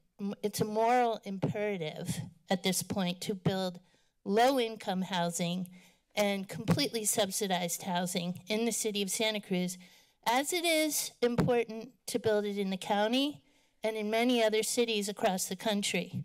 So I just wanted to say that about that. And I'll just leave it at that for now. Thank you. Thank you. Are there any other members of the public? I wonder if I could just... There is someone with their hand raised in virtually. Oh, great. Okay, let me go to virtual. I see a hand raised. We are taking public comment on consent agenda items with the exception of 21 and 15. Go ahead and press *6, phone number ending in 2915. Hello, this is Becky Steinbrunner. Can you hear me? Yes, welcome. Thank you. Thank you for having the hybrid ability for the public to join your meetings. I appreciate it. I wanted to talk with you a bit about the Pure Water SoCal project that is certainly causing a lot of conundrum in the city streets of Santa Cruz. But most importantly, I want to point out to your council that the Laurel Street Bridge portion of the conveyance project Can I ask you a quick delayed. question? What item are you speaking to on the consent agenda? Oh, I'm sorry. I just joined and I thought this was public comment. Public comment on the consent agenda items. Oh, I'm sorry. I thought it was public comment, which is scheduled for 5:15. So, Oh, yes. That was oral communications, and that will be next. okay. I'm sorry. I'll wait and join in a little bit then. Thank you. I apologize. That's okay. I just wanted to be clear about which item so we could be clear. Okay. It looks like that is it for public comment on consent agenda items. And I just wanted to briefly, a member of the public spoke on agenda item 19, Pacific Station South Affordable Housing Project, which is 100% affordable housing. It's one of the city's low-income housing, 100% low-income housing units at the metro station there. Yeah. So hopefully that answers your question. Okay, so at this time, we will go to, we've done public comment on agenda, and now I will look for a vote on. I'll make a motion. Okay, we have Vice Mayor Watkins has made a motion. I'll second. And Cummings has seconded. May we have a roll call vote? Councilmembers Kalantari Johnson, Aye. Golder, Aye. Cummings, Aye. Brown, Aye. Myers. Did she leave? Maybe. She's. Sorry, I'm here. Aye. What is your vote for, did you register your vote, Councilmember Myers? Yes, aye. Vice Mayor Watkins. Aye. And Mayor Brunner. Aye. Okay, that motion passes unanimously, and now we will go to consent agenda item number 15. That was pulled by Councilmember Brown. Thank you. So this item is, we are here with this item today to rescind the Wharf Master Plan and the Environmental Impact Report as a result of legal action taken and our non-compliance with CEQA around particular elements of that master plan. I won't go into the history of that and lament the delays, but I did just want to raise this here and ask a couple of questions about the process moving forward. So we are being asked to rescind the non-objectionable portions of the master plan and EIR. Sorry, Councilman Brown, can I ask a point of order real quick? Just because I know that if we have a hard stop at 5:15 for, I'm wondering if maybe we could hear this item after oral communications, because if we break up this discussion to go into oral communications and come back, people aren't really gonna, may have forgotten, the reasons why this was brought up, so. I'm fine with that. I don't want, my hope is to not belabor it. I'm just trying to give you the basics, but I understand if we are gonna have to shift gears, then I'm happy to wait. Okay. I know there are, I think, a couple members of the public who would like to speak on it. Yes. So at this time, we will. It's really up to the pleasure of the chair how you want. Yes, we will pause the pulled consent agenda item 15 in order to adhere to our oral communications time of 5:15. And so at this time, thank you, Councilmember Brown, and thank you, Councilmember Cummings.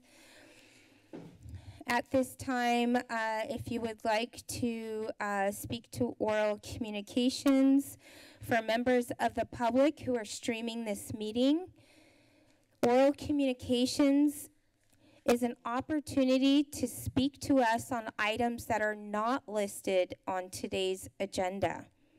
If you are interested in addressing the council, raise your hand by dialing *9 or select raise hand in the webinar controls of your computer. If you are joining us here in person, you can please line up to my left, your right, and you will have 2 minutes to speak. We request that you sign in to ensure correct spelling of your name in the meeting minutes. However, it's not required. And please remember, this is a time for council to hear from the public on anything not on today's agenda.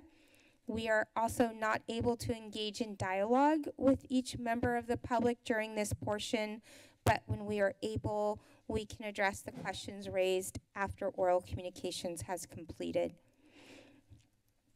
Okay, so I will look, I see a couple of hands, and I see one person in person. So I will start with our virtual attendee. The first hand raised is the name I Am Watching You.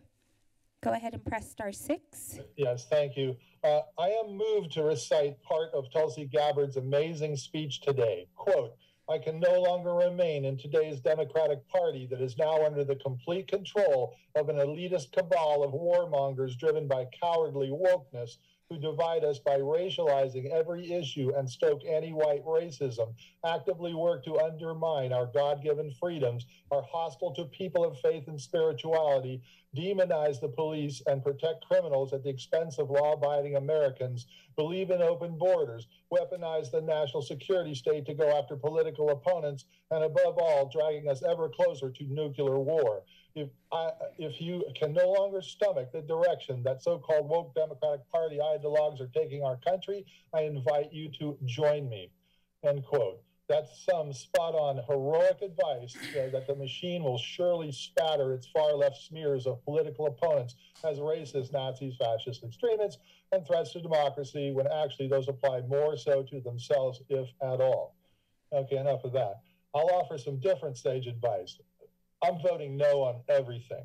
There's nothing on the ballot except woke garbage and masquerades of special interest. Additionally, for clarity and FYI, I will address that person with some real prejudicial chutzpah that called in last meeting asking I be denied my right to speech and declared the word globalist is a Jewish ethnic slur. This is a fairly new false claim that anti-globalism is anti-Semitism. I had to look it up. Apparently, it started with the leftist mouthpiece New York Times doing a hit piece suggesting Steve Bannon supposedly was using globalist as a dog whistle term, meaning Jews, for being behind global job outsourcing. Nobody, including Jews, gets a virtuosity pass on making false racist claims. There's no ethnic identity monopoly to being a powerful globalist, such as the WEF's Klaus Schwab, Bill Gates, Newsom, and Joe Biden with his national disgrace open border policy. Thanks. Thank you. Our next attendee virtually is phone number ending in 2316. Go ahead and, oh, I'm sorry, 2915. Go ahead and press *6 to unmute yourself. Hi, this is Becky Steinbrunner again. Can you hear me? Yes, welcome back. Thank you. All right, thank you. And again, I apologize for my misunderstanding earlier. I have actually 3 things I'd like to speak with your council about. The first one is what I had begun to talk about, the delay in the Pure Water SoCal project, connecting the 14-inch diameter water, recycled water. It won't be recycled at that point. It'll be coming from the sewage treatment plant on Bay Street to the new Chanticleer treatment plant in Live Oak. That 14-inch pipe will be connected to the Laurel Street Bridge, as will a 6-inch pipe returning water that is purely full of contaminant, including carcinogenic disinfection products. That's crossing the San Lorenzo River. and I have a lot of concerns about that. The reason it has been delayed was actually because the cliff swallows that nest under that bridge would have been disrupted in their raising their young over the summer. That's why it was delayed, but it is back in process now since the birds have migrated back to Argentina. So I want to make that concern about the water. If there were a seismic event, that water would go into the San Lorenzo Valley, and to my understanding, there's no protection to monitor for real-time leaks. I'd like you to look into that, if you would, please. The second thing I want to talk with you about is the new pre-application that has been submitted for the very large project at 908 Ocean Street. It is a huge project, and a new developer is coming onto the scene there. The city is going to spend $1.5 million next year improving Ocean Street, and I think this is a waste of taxpayer money, given that a large developer will likely rip it up and should be doing the work. Becky, that was your timer bell. All Feel right. free to email I'll write us you about my with your third item. Okay, it looks like that's it for virtual attendees. And so in person, please step forward. Welcome. Welcome back. Mayor Brunner. I just want to say I've been organizing and present at the benchlands throughout the sweeps. And I think today's sweep was either the fourth or fifth one. And I just went down there to basically agitate and yell.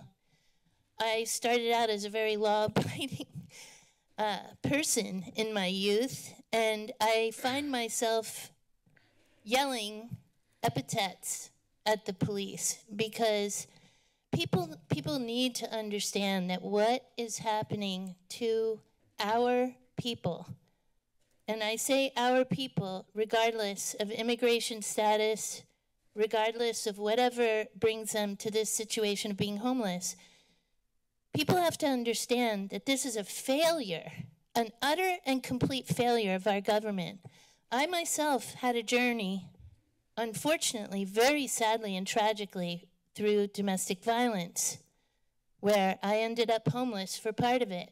My father was one of the highest level lawyers that anybody can ever achieve in this country, and his wife, and they were egregiously cruel people.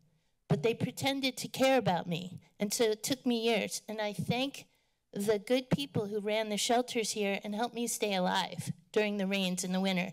It was a long and difficult journey, and I was a successful, much awarded person in my youth. They couldn't give me enough words in high school. So I am trying to right now say that people wind up homeless. We need shelters. We need lots of shelter space. We need simple housing, basic housing needs. What's happening is utterly morally wrong. And I've made the point up here before that it is similar to how we came into the Holocaust. I'm not saying it equates with the Holocaust, but the kinds of demonizing of these people, the kind of conditions that they're living in. We are also refusing services. And some of the best activists, is the last sentence I'll say, feel that what is happening is the government is deliberately leaving people unhoused and unserviced, very severe mental illnesses, absolutely unaddressed, so that they can scare house people and create the police state that we're seeing develop. Thank you very much. Thank you. Okay, our next person in person, welcome back. Again, I've got a lot of quarters in my pocket. No, I can't. So the Occupy movement of I think it was 2011, that was a big Bernie moment. There's a couple Bernie supporters on council, or more. The Occupy movement kind of established that if people didn't have a place to go, they were going to go to that park. And it was about 4 years. They've been there about 3 years now. Say 3 years. They've been in the benchlands, and I kind of conspired with Brent Adams to let them be there. All I said was, I will treat the wounded. And you know what? There's nobody over there who's moving out right now who suffered harm, as far as I'm concerned. I mean, there was some talk of a lynching back in 1877, but that was a different bridge, a different time, a different thing entirely. Okay, there are people over there. There's 200 tons of trash. That's almost 2,000 pounds of trash per camp. Wait a second, that can't be accurate. I want to question that. I want to question that. Is there really 200 tons of trash they've taken out of there? I think most of it's just, they've just scooped down deep and taken away some of our park, okay? And some of those people had nowhere else to go. Boise, Idaho, the precedent where they said, if you can't give them an option, they get to take one. And that's very, very fair. So, anyways, I have an article here.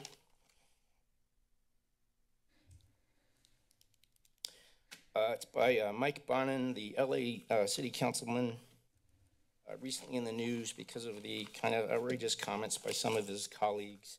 He's talking about the acuity of homeless people, and the acute get the help, but then the safety net for everybody else is kind of ignored.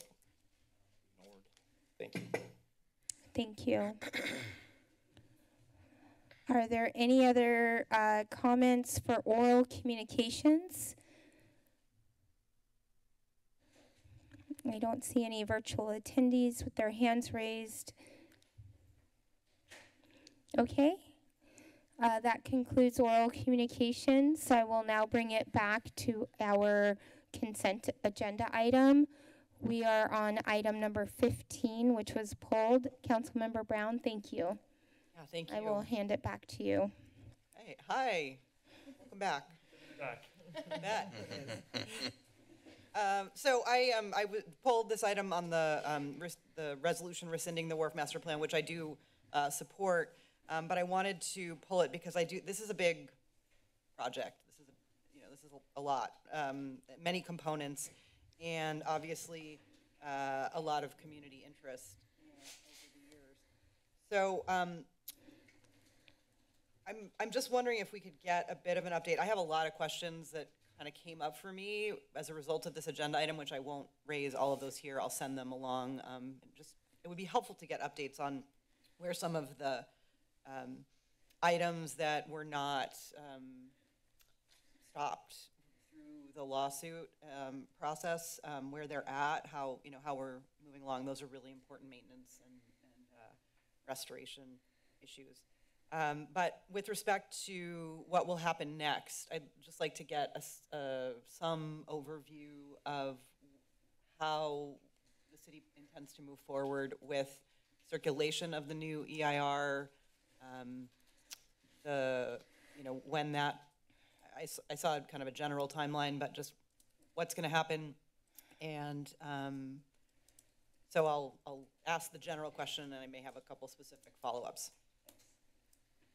Yes, without going into too much detail, the court invalidated the EIR that was prepared in connection with the Wharf Master Plan, and in so doing, directed the city to rescind the resolution that certified the EIR and also the resolution that approved the Wharf Master Plan. And the court, in sort of a footnote, stated that the ruling did not prevent the city from moving forward with components of the project that were not found invalid in the judgment, and also the plaintiffs in the case were amenable to the city moving forward with those components, including the wharf gate and a couple of other fairly minor aspects of the Wharf Master Plan. What is happening now is that the city, per the court's direction, is in the process of preparing an amended or revised EIR to address the infirmities that the court found that Judge Burdick found in his decision. And I'm not aware of the specific timing of that, but I expect it to return to the city council either late this year, early next year. Okay, thanks. Can I ask some follow-up questions then? Because I got that from the agenda report and conversations I've had. Thank you for your overview. Is the intention to release the revised EIR for the total project? Only the sections that were rejected by the judge? And so that's one. And then what's the next steps? Where will it come back to the council?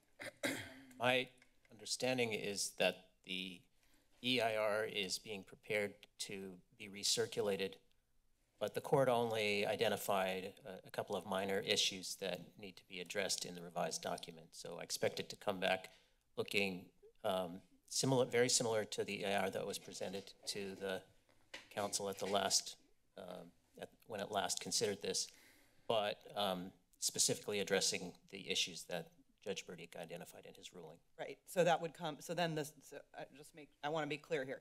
So the EIR would be circulated, comments, and then it comes to the council for certification. That's right. Go to the planning commission first. The document, I believe, will be a draft will be made available to the public for comment pursuant to the requirements of CEQA, a 45-day comment period. That will be received.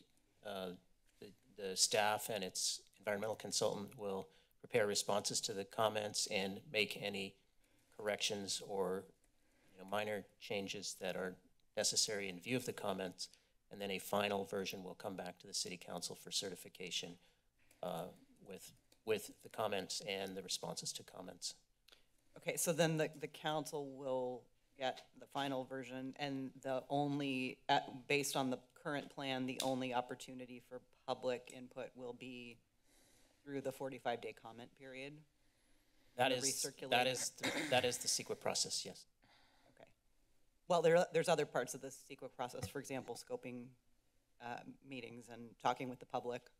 So I just wanted to see what was in part of the plan. That's absolutely correct, but in this case, the project is very clearly defined, and the court based its decision on a very limited number of issues that were identified as not properly addressed in the EIR that the council certified. Got it. I was really I don't trying think to it's going understand to the process moving forward. Yeah, it's not going to be a completely new ballgame. It's just going to be fixing what was found defective and bringing that back to, making that available to the public for comments, and then bringing it back to the council. Okay, thank you. I'll save I have a comments for afterwards. Those are my questions. Thank you. Thank you.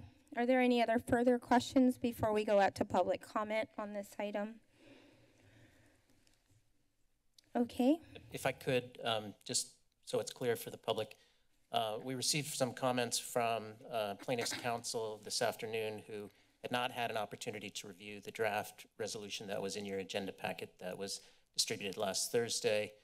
We took those comments into account and agreed that some minor edits should be made to the resolution. So there is a hard copy of a revised resolution with red line markings showing the changes.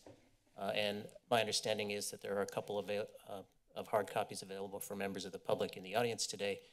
And I believe they are also posted online for people who are viewing the meeting remotely. Great, and I see the hard copy here. It looks like the last two paragraphs are where the red line That's right. Changes were made. Okay, thank you. Okay, at this time, I will now bring this item, consent agenda item 15 out for public comment. If you are joining us virtually, now is the time to press *9 to raise your hand to speak to this item. And if you are joining us in person, please line up to my left, and I will alternate back and forth. And I'll start with in person. Hi, welcome. Thank you, Mayor Brunner, council members. My name is Gillian Greenside, and I'm here today speaking on behalf of the community group, Don't Morph the Wharf. And thank you for updating and making this revisions to the resolution available. So the approval to the resolution is what you're voting on is to set aside the environmental impact report and the master plan. And as you read in the resolution, that Don't Morph the Wharf recommended and allowed certain projects to go ahead, not subject to further environmental review. We didn't feel that they were minor. With all due respect, we feel that they are major aspects, and most of them are involved with protecting the wharf and for its longevity and its structural security. It includes replacing the road and the substrate, the 5% of pilings that need to be replaced. The biggest maintenance cost on the wharf is for the dump trucks and the heavy equipment. So those were big items. So we hope the city will go ahead with those. We didn't stand in the way of those. And I see a bit of work has started on the road, which is good. And the migratory birds have flown back to Puget Sound. And so you've got a window to complete that work. So it's not minor. And I have to admit that we hoped that would be sufficient. However, you have decided to go ahead and do a revised environmental impact report and another master plan. And with all due respect again, we don't feel that what the judgment of the court nor what was raised are just minor issues. That they are actually issues of great concern to the community. As many of you know, there was really widespread community opposition and concern about the changes that were proposed, and a lot of input. I'm sorry, the time wasn't going here. I didn't know. Oh, it's up there. Well, I need to just add that we ask that you do a notice of preparation for your revised EIR, and that you hold a scoping meeting so the community can weigh in. We're eager to move forward with you. We want this to be in a good spirit, but to not have those meetings, to allow the public to weigh in and guide what your objectives will be, won't be starting on a good footing. So we hope that you will ask that go ahead with a scoping meeting. Thank you. Thank you for your comment. Please step forward. That's okay. Thank you. My name is John Aird. I would like to just echo what has been stated here by Julian Greenside. This issue has been very controversial. You know that there have been over 1,600 plus people that signed petitions against the plan. You have an opportunity. This is sort of a signal. The judgment has been made. This is a signal that this plan had major deficiencies. The council is going to be changing in a matter of months in terms of its composition. You've got a lot of other controversial issues on the plate of the new council.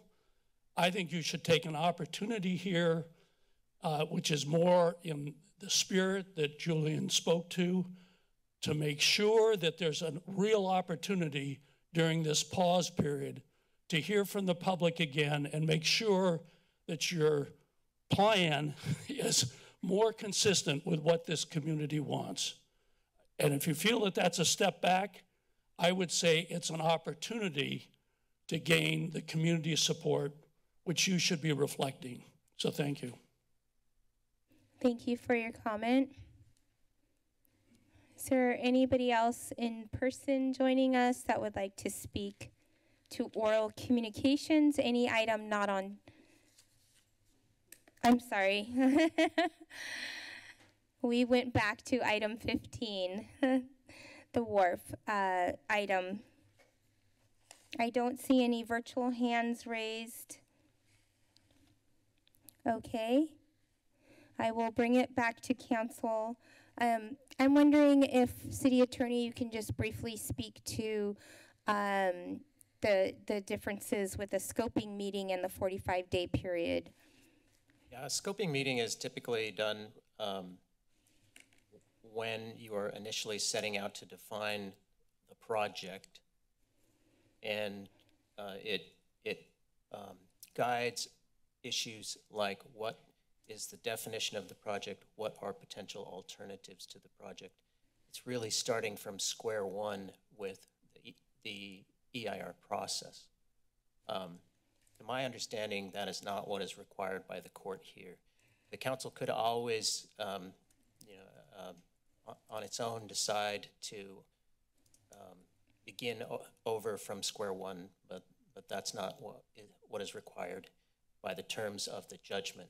And so what the position we're in right now is really just to address the deficiencies that were found by the court in the EIR, and then to bring it back to the council to correct what the court found was improper. And at any time, this council or any future council can amend the Wharf Master Plan to add or to eliminate any components that are contained in the current plan. And if that's the council's direction, then that will be the marching orders to the staff. But that's not what's required by this court decision, and that's what we're specifically trying to address with this evening's item.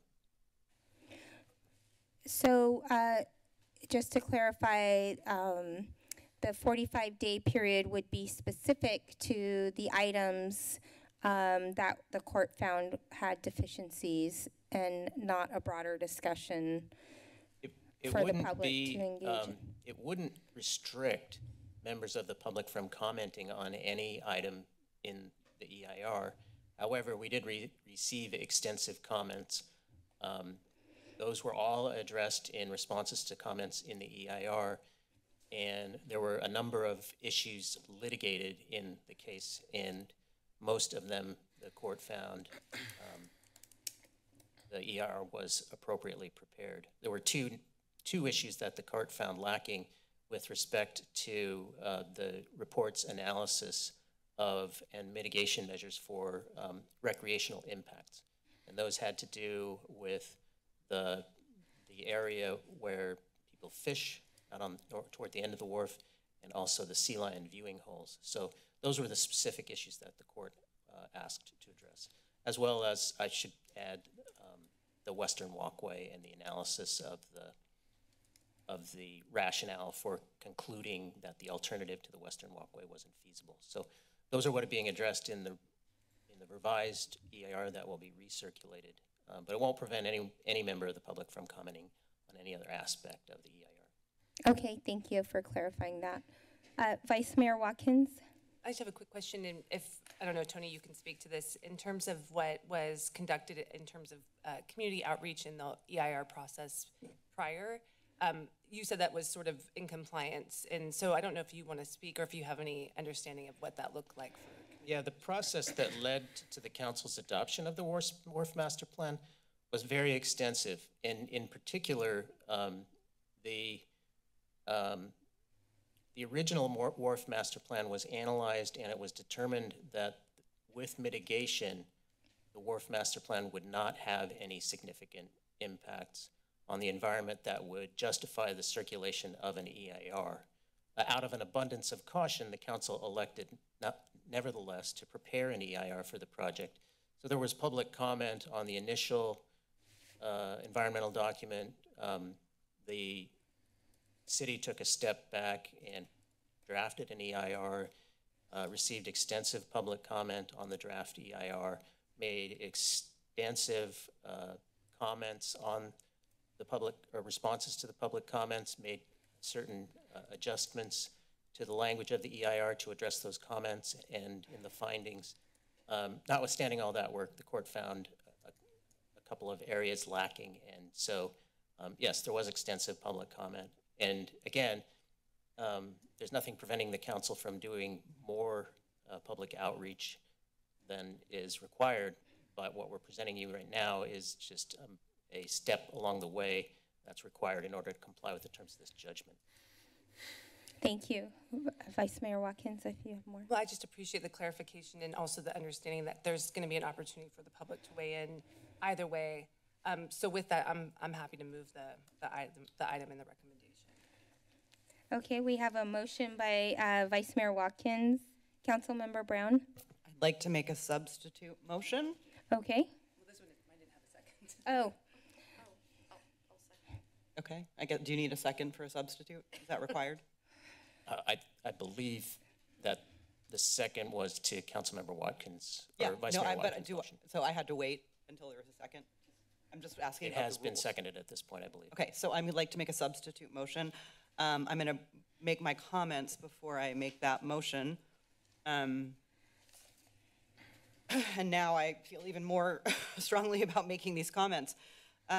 So I appreciate the legal guidance and all of your work on this, Tony, and the arguments that I'm going to be making right now are political, and also because I think it's the right thing to do. So we're here tonight, once again, because almost 2 years ago, a council majority voted to approve an EIR that had deficiencies. And I agree that they are not minor.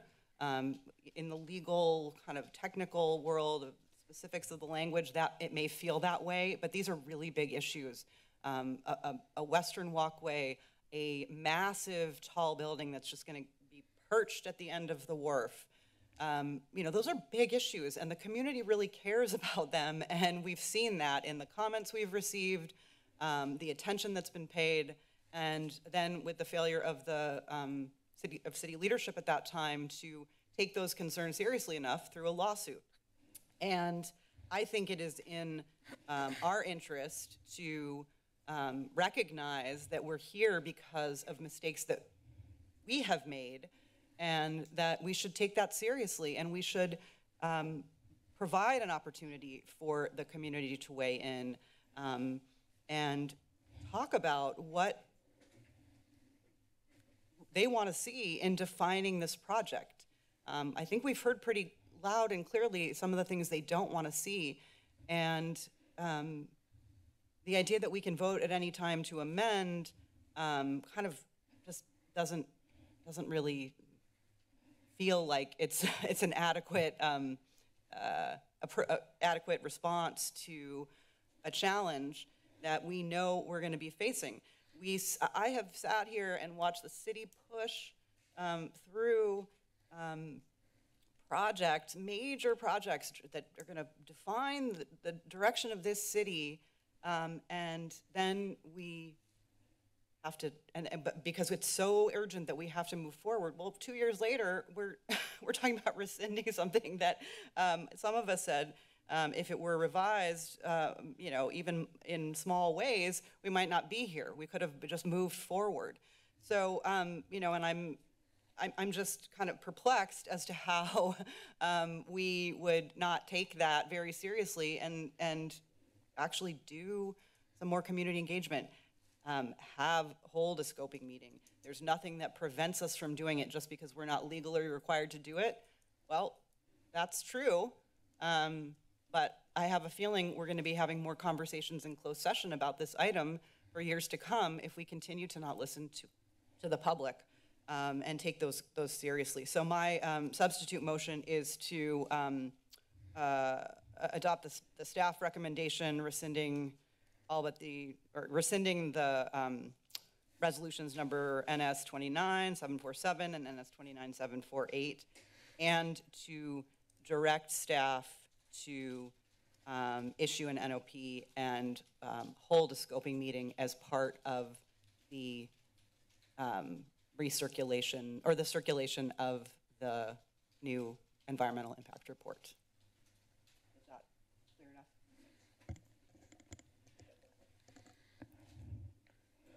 Okay, is there a second to the substitute motion? I'll second. Okay. And then, while I have the floor, I could just make a few comments on that.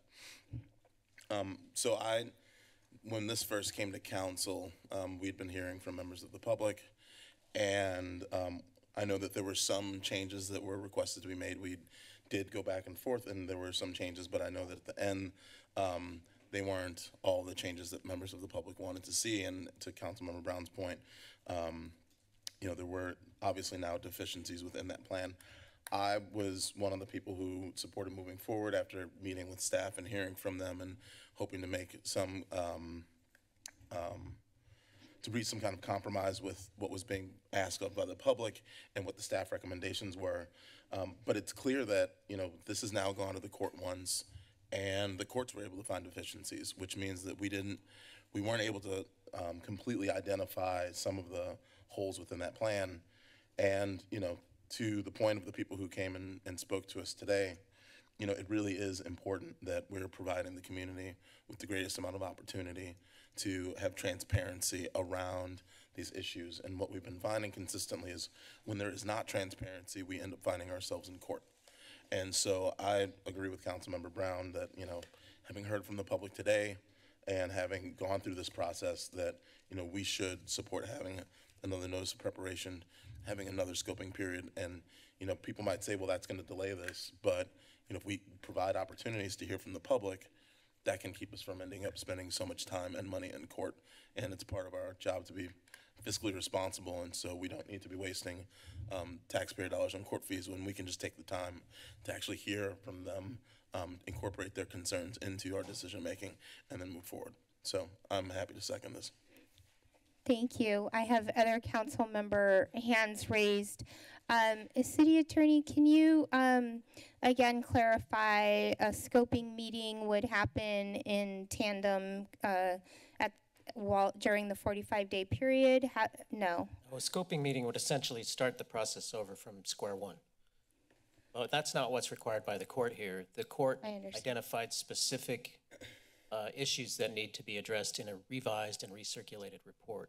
So it's not, from a legal perspective, it's just not necessary to do that. I would also add that, the EIR addresses environmental impacts associated with the project, and it analyzes environmental impacts of various components of the project, such as the landmark building, the sea lion viewing holes, the fishing area, and the western walkway. It does not serve as a mechanism for, from a legal perspective, it's not a mechanism for a policy decision about whether or not to move forward with the project. It's really a question of, did the environmental review identify potential environmental impacts and appropriately mitigate for those? And if it can't be appropriately mitigated, then are there overriding considerations that would justify moving forward with the project, notwithstanding those environmental impacts? So, again, if the council wants to revisit the issues in the Wharf Master Plan itself as to whether or not it prefers to move forward with those, it's certainly, that would be a valid, positive policy discussion to have, but it's, in the context of what's required in order to comply with the court's order, it's much narrower than that. It's really just to go back and more specifically address the issues that were identified by the court with respect to impacts to fishing, impacts to viewing holes, and the analysis supporting the alternative of the western walkway. So the 45-day period is to address specifically the deficiencies. A scoping meeting would start everything from square one again. Right. It would start the whole EIR process over again. Okay. And is there a timeline on that? What, is there typically a period of time I want to say that would... that the initial EIR from soup to nuts, the issuance of a draft environmental impact report probably took a year. I don't recall the specific timeline. And what would that impact? I'm not the best person to answer that question because I'm not as familiar with the components Bonnie of the project. Lipscomb, maybe, or someone from city staff could speak to that. Hi, welcome. Good afternoon, Mayor and members of the council. You know, a year delay at a minimum would hold the process up that we currently have in place. While I acknowledge and recognize that there's some elements that we can go forward, we have been moving forward on the pilings.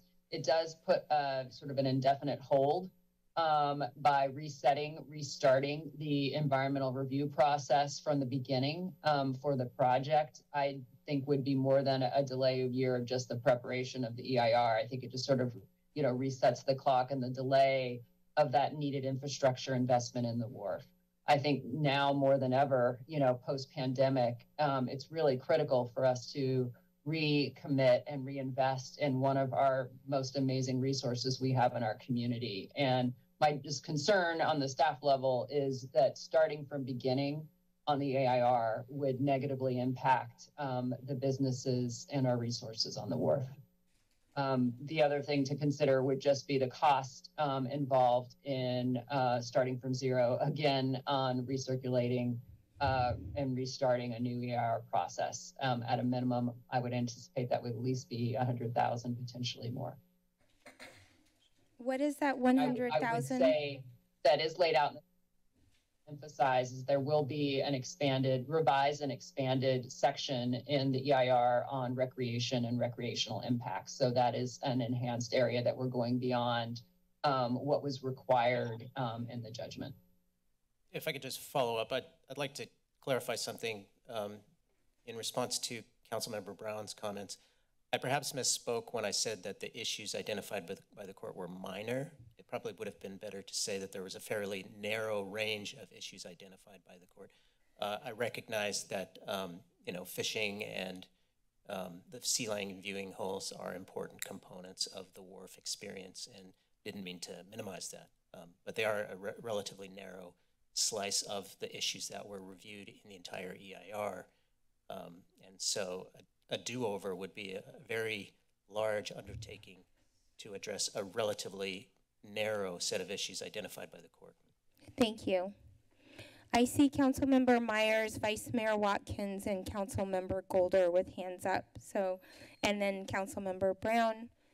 Councilmember Myers. Thank you, Mayor.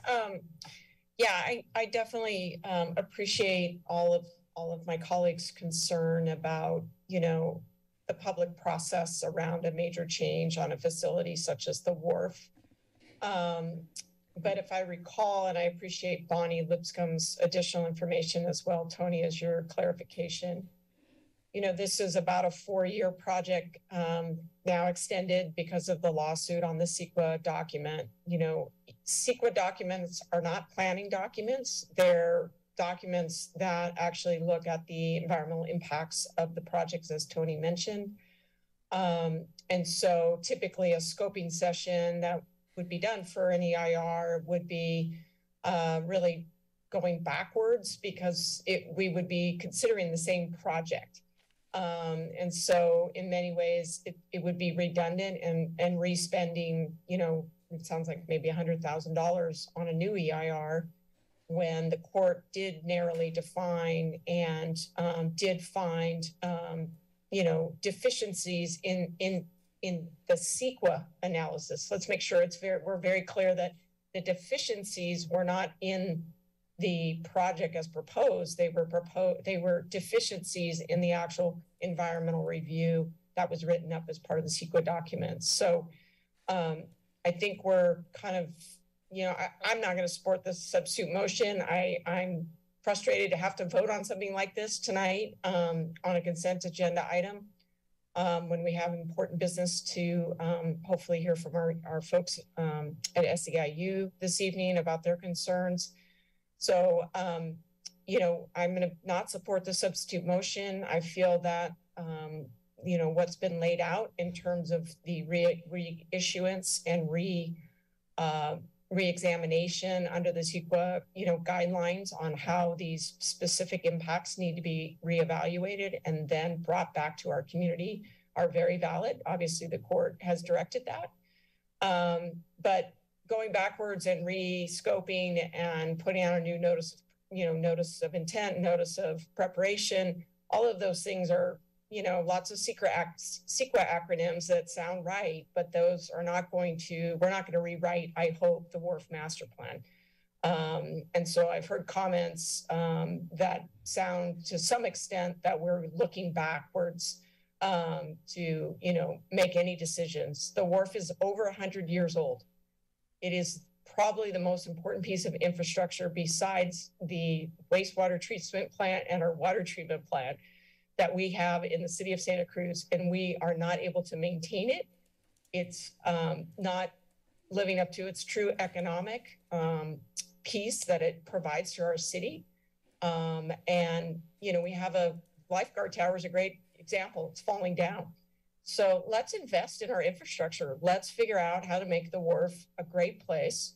Yes, some of the things that were in there were not, they were obviously not tenable, but you make your decisions as things get permitted. There's always lots of other steps to go, but let's just get this piece of infrastructure taken care of. Let's not go backwards and do a whole nother EIR.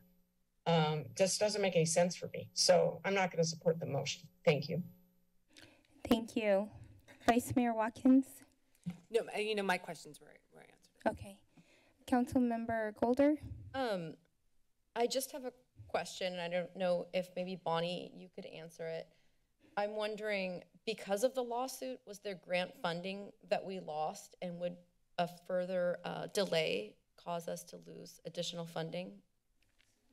We had grant funding actually that helped us with the preparation of the Wharf Master Plan, so that one has been concluded successfully. We do have grant funding for the pilings on the wharf, and we've successfully matched that, and that's going forward as well. So we don't have pending grant funding specifically that's related to the actions before us today. Then I just have a couple comments. I don't think that there was a lack of public outreach regarding the Wharf Master Plan initially. I provided input as a private citizen, and I said, even in my comments back then when we were voting on it, that I thought the landmark building was hideous myself. But it's not about that, I think, at this point, and that's how I kind of feel like it is. I think that the plaintiffs in this case and other cases that we see in closed session sometimes had their opportunity. They don't like the direction that things went, and they have the means and the privilege to hire lawyers and fight and block things that are happening. And they're also really skilled at sending out messages to the community that people might not fully understand and then get behind and rally and support. And so I am not in agreement that there's this huge community group that wants to stop the Wharf Master Plan.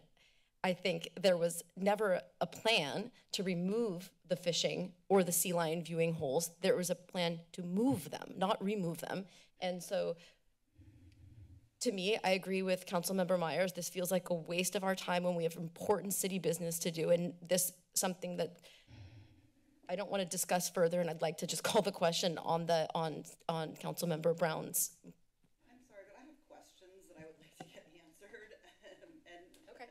I mean, okay.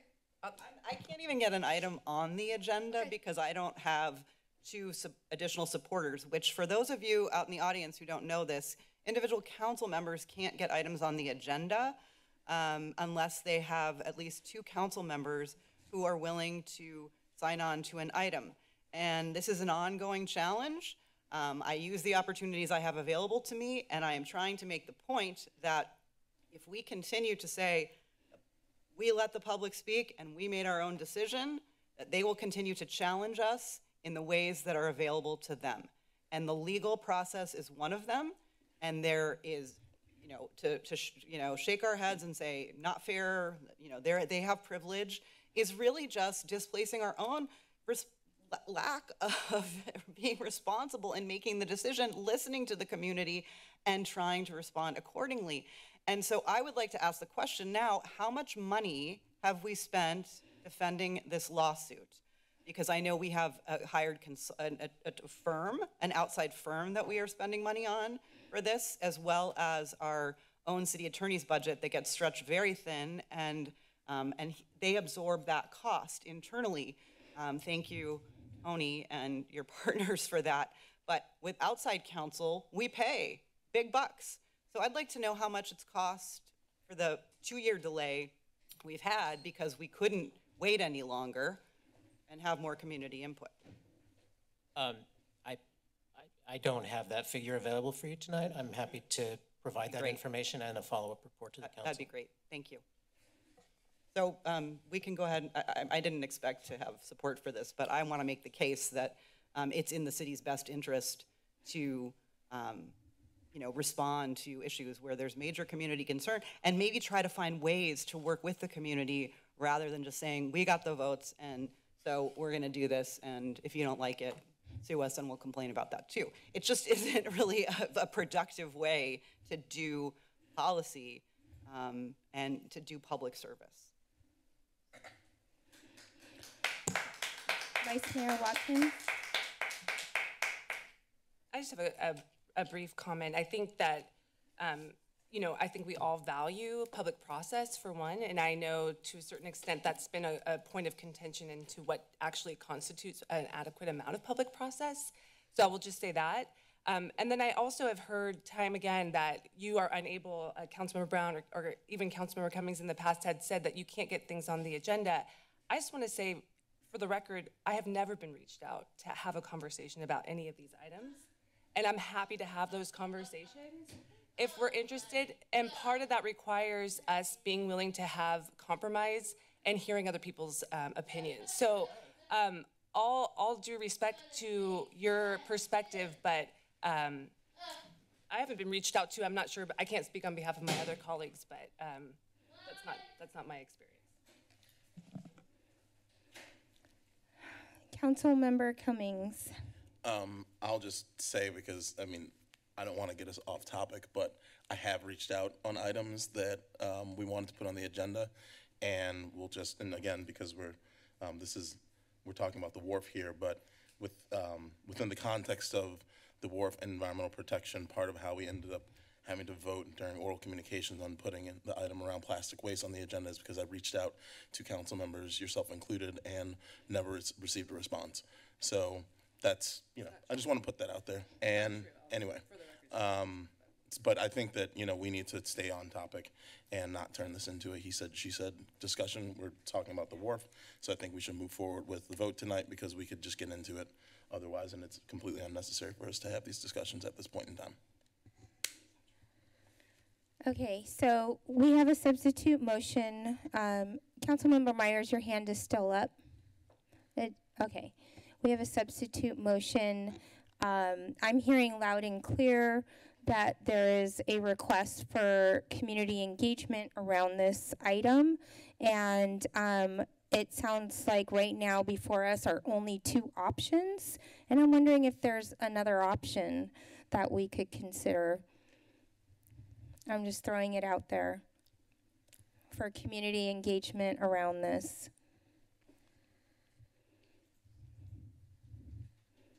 Well, what is being prepared is a revised draft environmental impact report and a notice of a notice of draft environmental impact report will be made available to the public for public comment.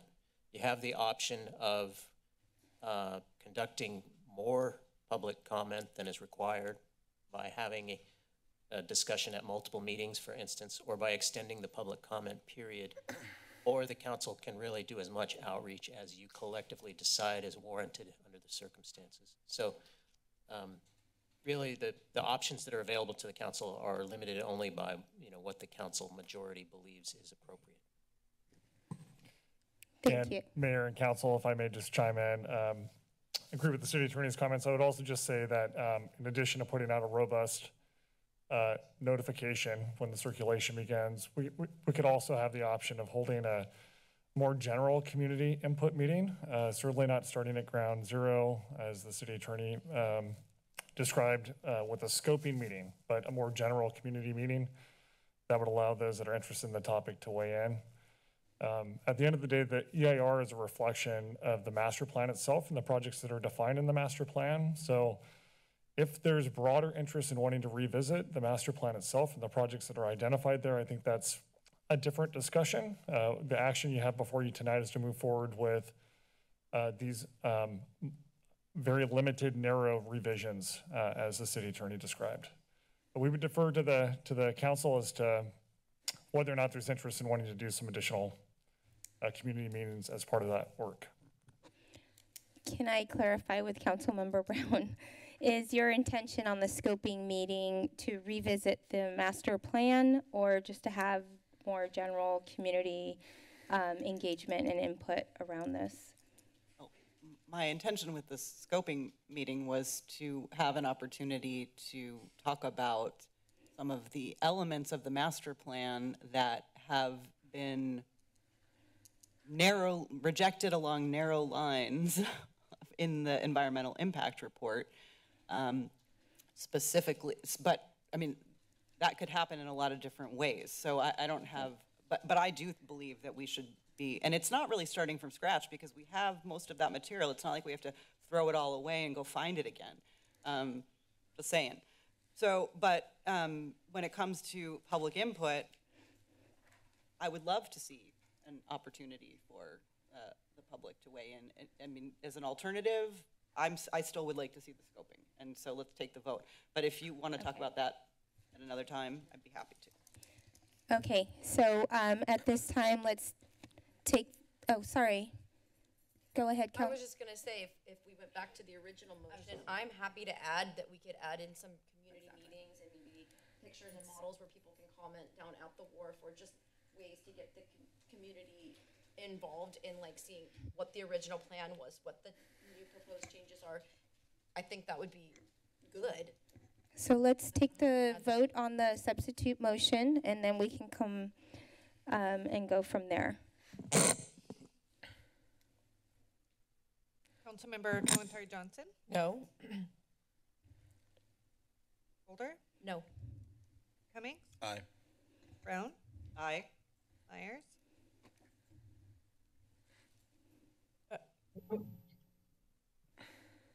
No. Vice Mayor Watkins? No. And Mayor Brunner? No.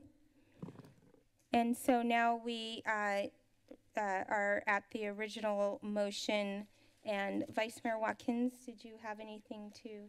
No, yeah, as the maker of the motion, I'm happy to and glad to incorporate your suggestion to have more additional, community opportunity for engagement as it relates to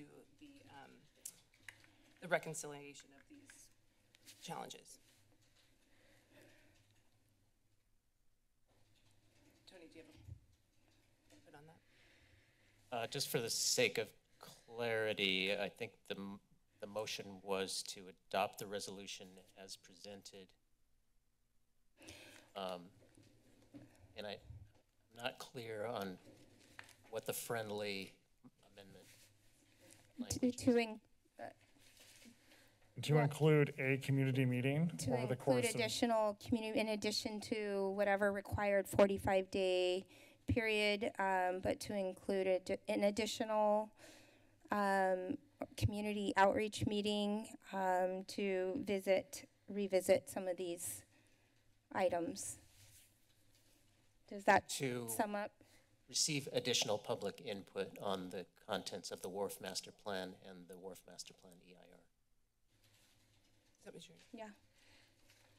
Councilmember Cummings? I just have a question on that because I'm wondering if there's an additional community meeting, what opportunities the community has to see those that input kind of come back and then be able to comment.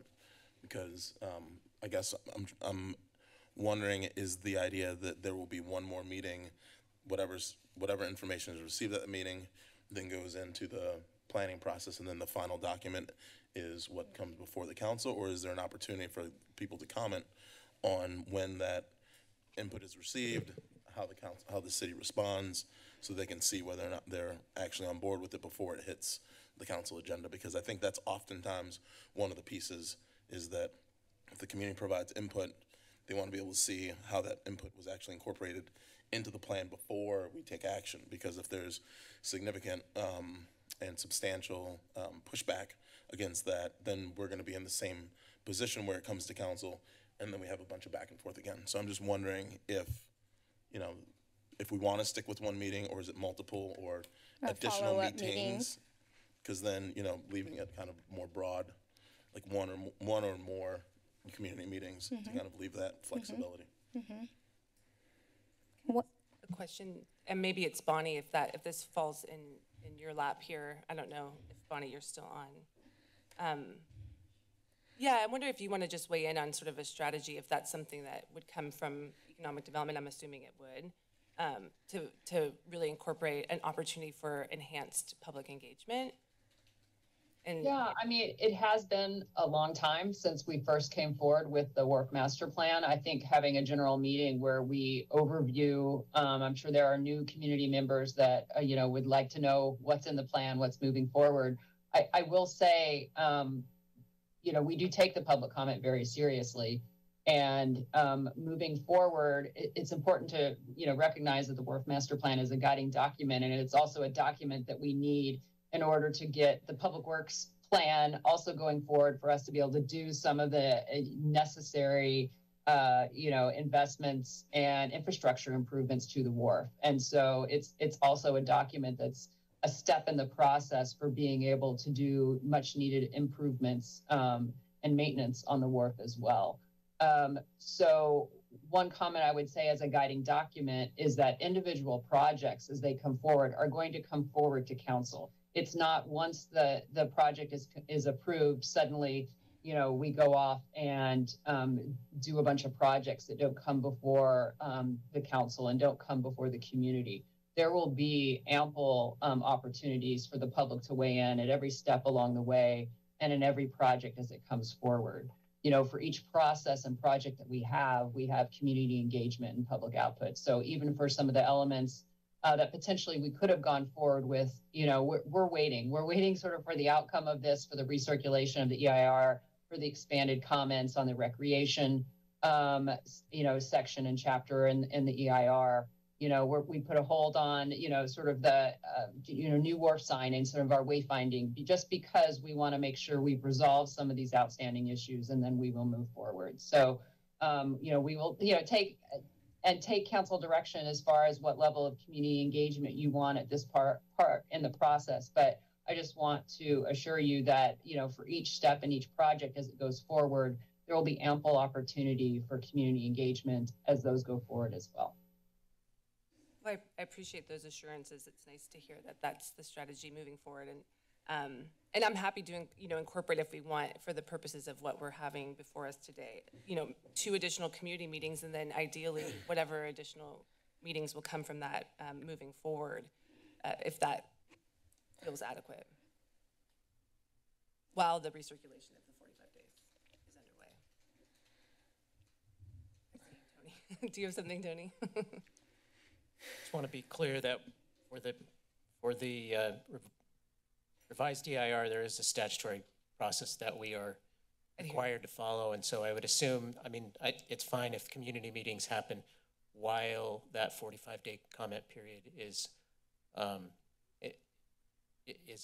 running. After that, it will be probably several months before the final EIR comes back to the council for considering certification. So that will be the process, because we have to receive, digest the public comments, respond to them, and make any tweaks or adjustments we feel are necessary to address valid public comments. And so that's why that 45 window is important. So so with that added, thank you, Tony. Okay, so for clarity, the motion has an amendment, a friendly amendment, to add one or more additional community meetings to receive input, to receive public comment, and follow up, as Councilmember Cummings suggested. Okay. So that was Councilmember Cummings' friendly amendment that was accepted? Is that what you said? Originally it was Golder. Councilmember Golder made the friendly amendment. I think we've all massaged it, so to speak. And so now we can see if the friendly amendment has been accepted by the maker of the motion. Yes, accepted. Okay. And the seconder was Councilmember Golder. No, I'd just like to see the language, if possible. Yeah, I think she's typing it. Thank you.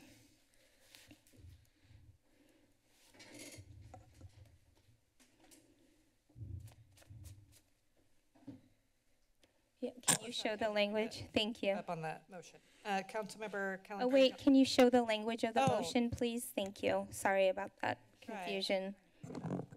Multitasking. Before I do so, can I get the friendly amendment language? One or more additional community meetings within the 45-day window while the recirculation occurs. Is that what it is? 45-day comment period. During the circulation of the EIR? For the 45-day comment period during the circulation of the EIR. 45-day comment period. Related to the areas outlined in the resolution. We'll see it when it comes. I'm a visual person.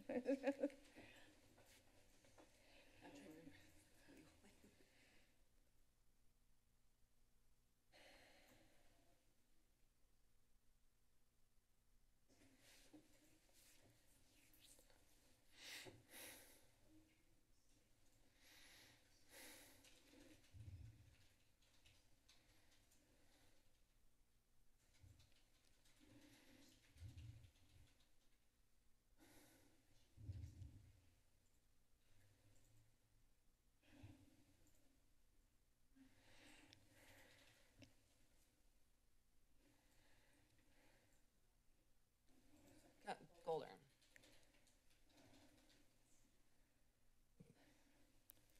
One Bonnie, more. consistent with the revisions to the resolution, you should delete the words all but the uncontested portions of.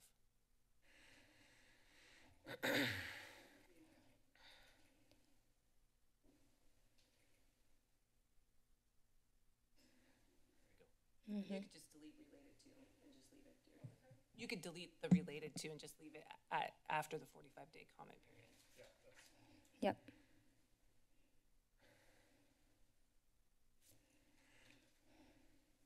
Councilmember Cummings.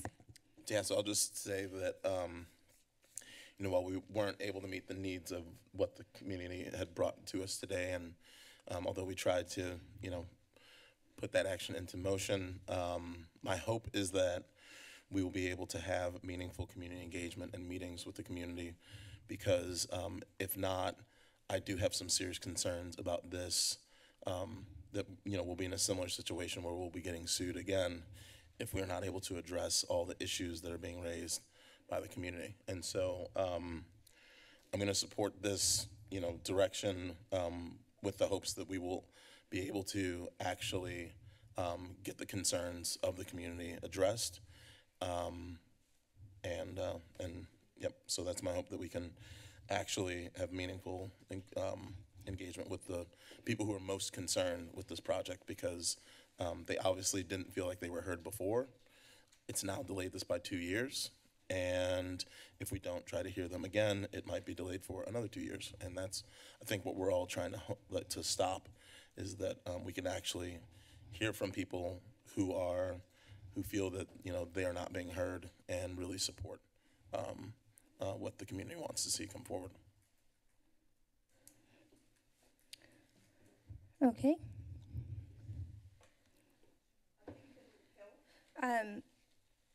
And so, well, we've already completed, yeah.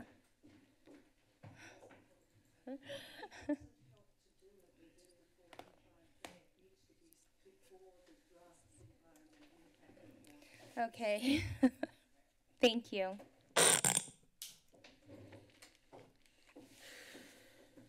Thank you, Council. So the comment was that the input would best be utilized or occur prior to the 45-day circulation period. Which, yes, but I'm not sure that's where the council's at. What does that look like? When does that 45-day period start? Well, I'm not sure that the 45-day period starts when the city issues a notice of release of the draft environmental impact report. I think what Ms. Greensight's comment is directed to is the desire to really reopen the discussion of the elements of the project itself. And that's a policy decision for the city council. But what is in process right now is a revision to the EIR specifically to address the issues identified by the court in the litigation. So unless the council's interested in reopening the discussion of the elements of the Wharf Master Plan itself, then I don't think that would be a productive course of action. And so, again, it's whatever the council prefers, but I don't see that as being a productive community conversation unless the council's interested in, again, reopening the entire process from basically the beginning. Yeah, and it sounds like we had that discussion, Councilmember Cummings. Oh. Well, I was going to ask, what harm is there in having those community meetings before the 45-day period? Because there's obviously, some community concern having staff, and if there's council members who are interested, attend those meetings and hear, from the community itself on those topics, maybe that will help with moving into this, 45-day scoping period. Or So the language of the timing in the friendly amendment, Bonnie, is currently before the 40 or during the 45-day, within the 45 days. So it sounds like Councilmember Brown, you're suggesting before the 45-day period. Yeah. And is that possible? And is there a time, is there a restricted time frame that you have to issue out and then the 45-day clock begins? Do we have time to schedule these meetings before the 45-day? I'm not specifically aware of the timing of the release of the draft environmental impact report. Okay. I guess my comment was directed at the fact that I'm not quite sure how useful a discussion before the release of the revised draft impact report is made public, unless the council wants to start the discussion over, from the beginning and reopen the content of the Wharf Master Plan itself. Yeah, Mayor and Council, if I could chime in, I think the short answer to that is yes, it's possible to hold meetings in advance of the circulation. I think the policy question really boils down to whether or not the master plan still reflects the direction the council is wanting to go. Because by extension, that will have influence over the EIR itself. If there's interest in holding community meetings to reopen the discussion of the master plan that's already been adopted by council, you all could certainly direct that. We could go away, hold some additional community meetings, and restart the discussion with the community regarding the projects that are identified. If that's not of interest to the council, I would agree with the city attorney that holding meetings in advance of the circulation of the EIR could give the impression that the council is interested in taking a second look at the projects currently in the master plan. So I think that is the decision it really boils down to for the council. Councilmember Cummings. I have a follow-up question to that, because I think that, and Councilmember Golder brought it up as well, that there are some aspects that people in the community aren't very happy with in terms of that plan. And I guess my question is, for example, if the landmark building were to be revisited and we were to have a discussion to remove that from the plan, would that trigger starting completely over with a new EIR? Or are there aspects to the plan that we could address prior to that, to the 45-day release of a draft EIR? Yes, the council, as was discussed the last time the EIR was presented to you for certification, has the option of omitting elements of the Wharf Master Plan when it considers certification of the revised EIR. That was requested by certain members of the public the last time around, and the council declined to do that. But that option is still available to the council when it comes before you for final certification. I guess the question is, it seems like it would make sense for us to have those discussions before the final certification, like well in advance. And so if we can... Well, I mean, of necessity, it will have to be before the final certification. Question is, how far in advance do you think that's, necessary? And also, some aspects of the plan that were criticized by members of the public were not found effective in the EIR. So you're really talking about two things here. One is a policy decision about what's in the best interests of the community with respect to the elements of the plan, and the other is the adequacy of the environmental review. I'm more focused on the environmental review, but certainly the council can have a broader policy discussion because the plan will come back to you for approval again, since the resolution that you're considering adopting rescinds your approval of the plan. Thank you. Okay. Those were great clarifications. And so I guess I'd like to make a amendment to the main motion.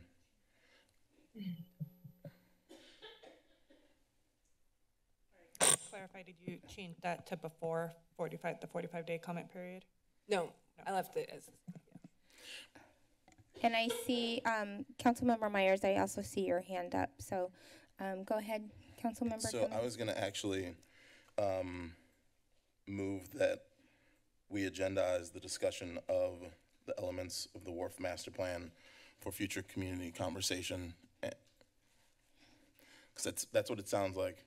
People want to have an option to have discussed, and they want the council to weigh in on. So if it sounds like that's something that we can do, it's not going to affect the 45-day period for the notice of the release of the draft DIR, where there will also be additional comments, then I would like to add that as an amendment, that we have that opportunity for the public to weigh in prior to the 45-day notice of release of the draft DIR. Could you restate that in a more concise way so that we can get it clear for the record? Sure.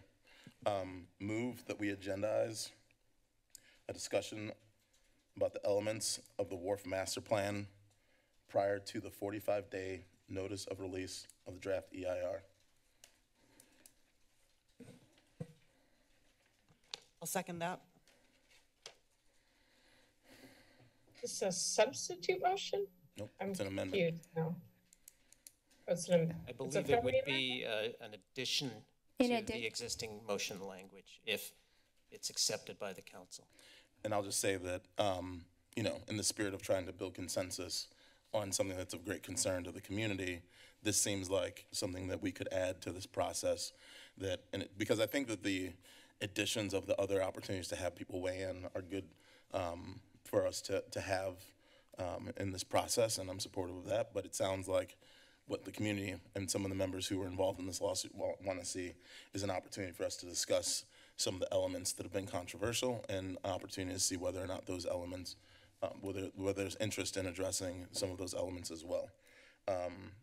I'm not sure and maybe we could have someone weigh in on what the full timeline of this process will be, but this could be something that new council members want to weigh in on. If we have a new mayor, this may be something that they would want to take up for consideration, and to see if we can actually come to some kind of consensus, so we're not in lawsuits all the time over this issue. And so I think that could be a good compromise to kind of get us moving forward and some kind of agreement with how we can move this item forward.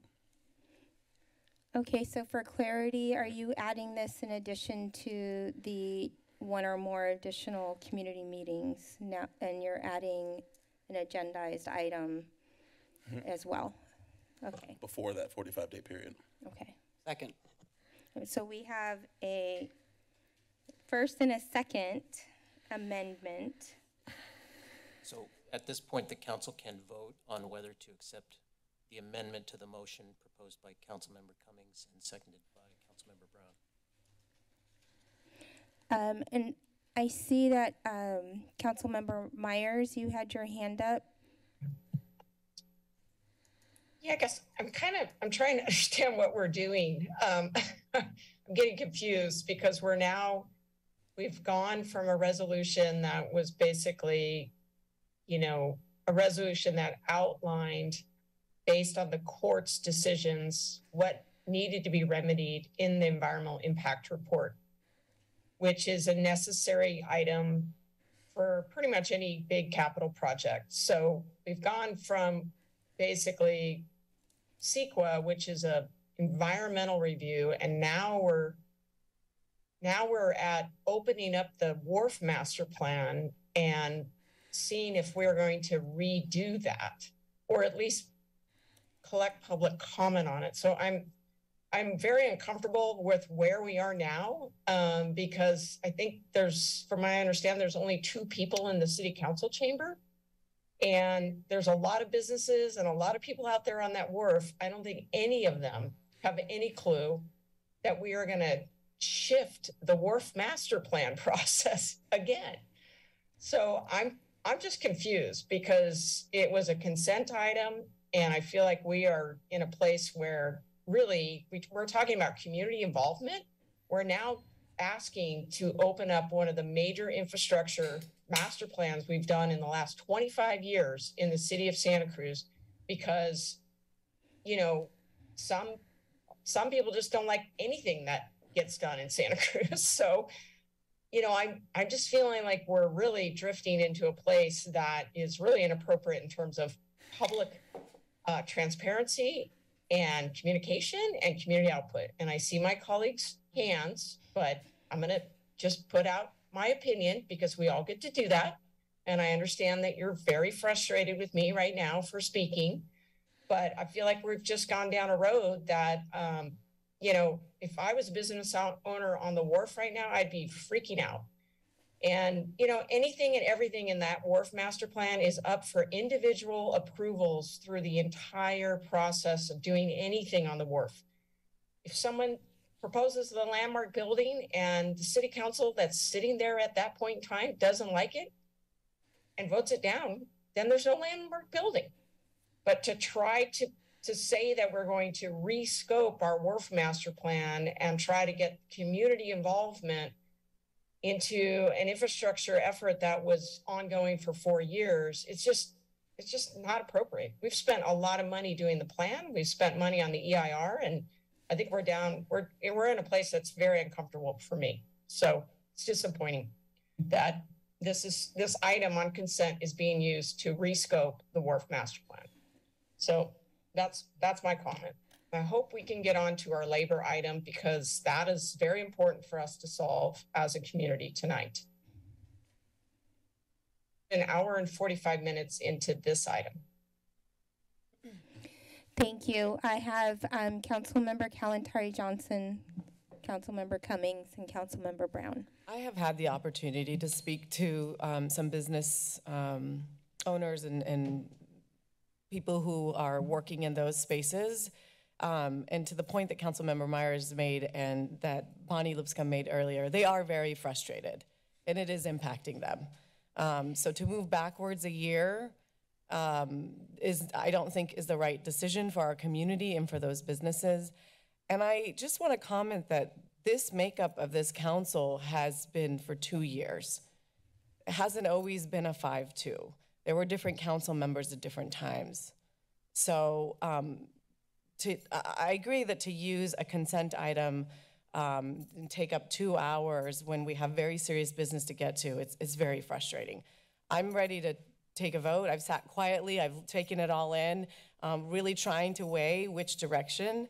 And I think that the original motion that was then friendly amended is a great direction to go. So I'm not calling to question because I don't want to cut my colleagues off, but I am really ready to take a vote.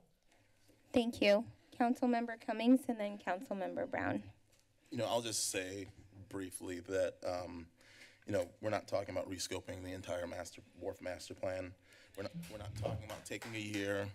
And I think what we're trying to do is address the concerns coming from the community.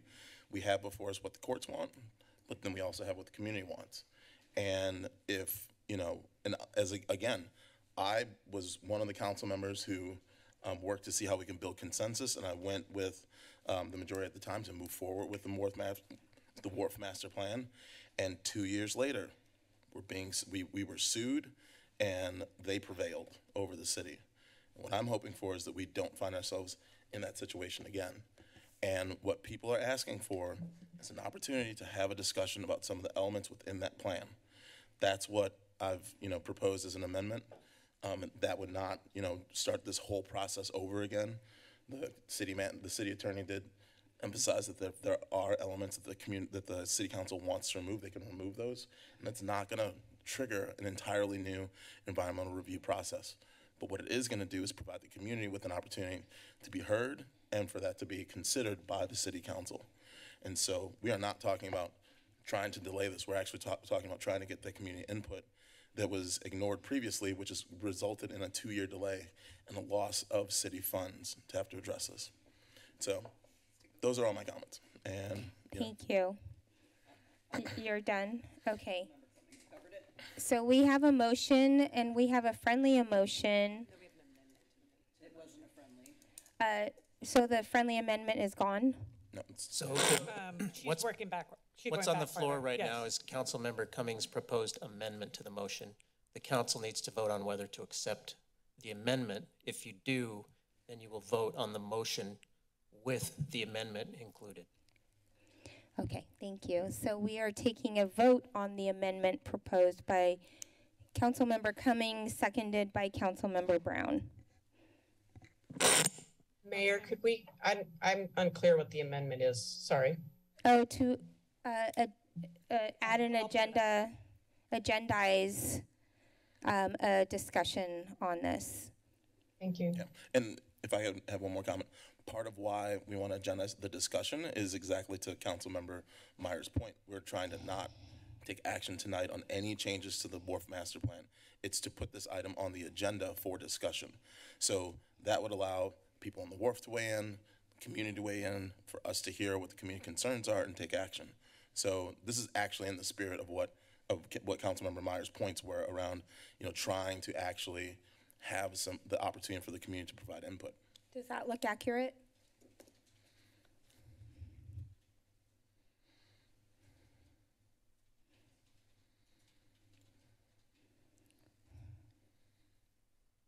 That looks accurate. And wait, agendas.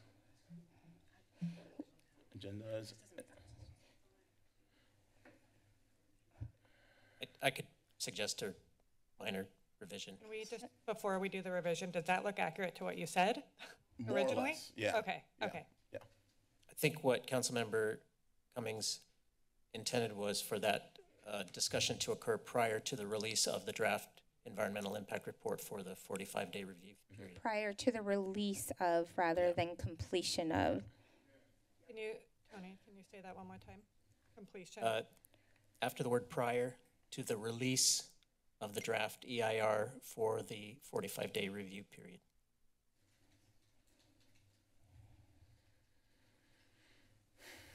Draft EIR. For the,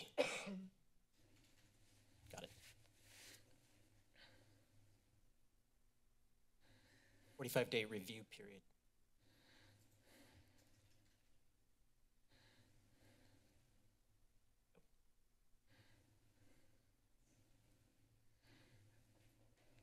Thank you. And then can I make one last comment? I just want to say, because we don't have, like, the mayor is the only person who has the power to put items on the agenda, and so having served as mayor, I do know that there are times when you need to evaluate what's going to be controversial and what's going to likely get the full consideration of the council. So this notion that we pulled this item and now we're dragging this out, it's because people have concerns about it, and they're trying to weigh in and have their voices heard. This is not something that it's going to have unanimous support within the community.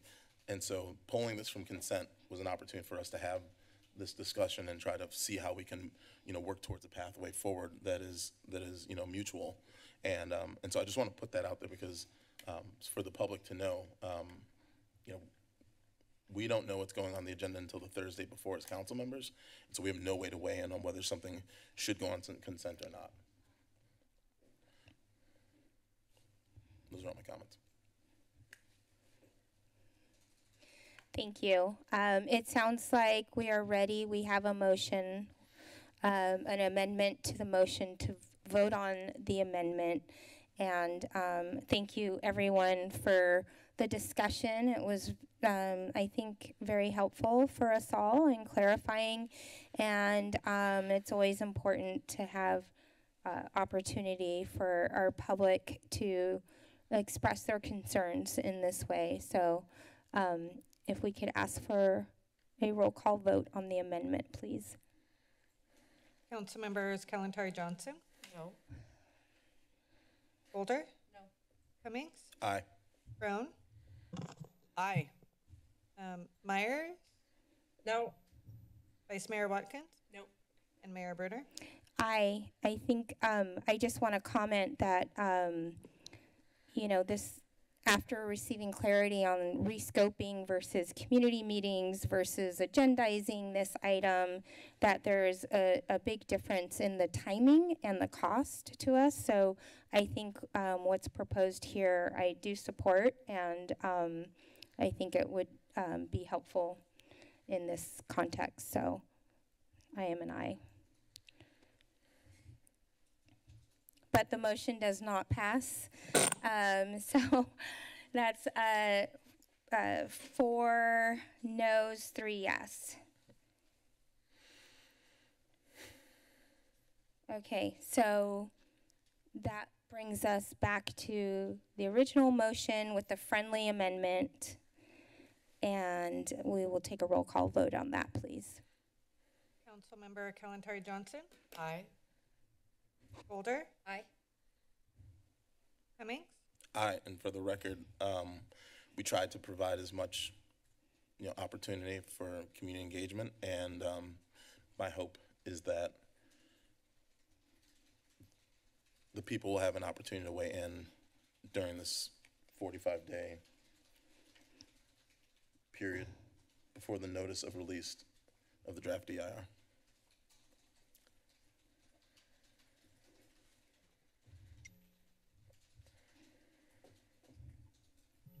Councilmember Brown? Aye. Councilmember Myers? This is the original motion, right, with the, yeah, aye. Thank you. Vice Mayor Watkins? Aye. And Mayor Bruner? Aye. And Mayor Bruner? Aye. And I'm glad we're able to have one or more additional community meetings on this. So thank you, everyone. Okay, that concludes item number 15 on our consent agenda. I am pulling up my notes. At this time, we will adjourn back into closed session, and the public portion of this meeting is now adjourned. Thank you. Will there be a report out afterwards, or how does this work? There would be a report out if the council takes any action.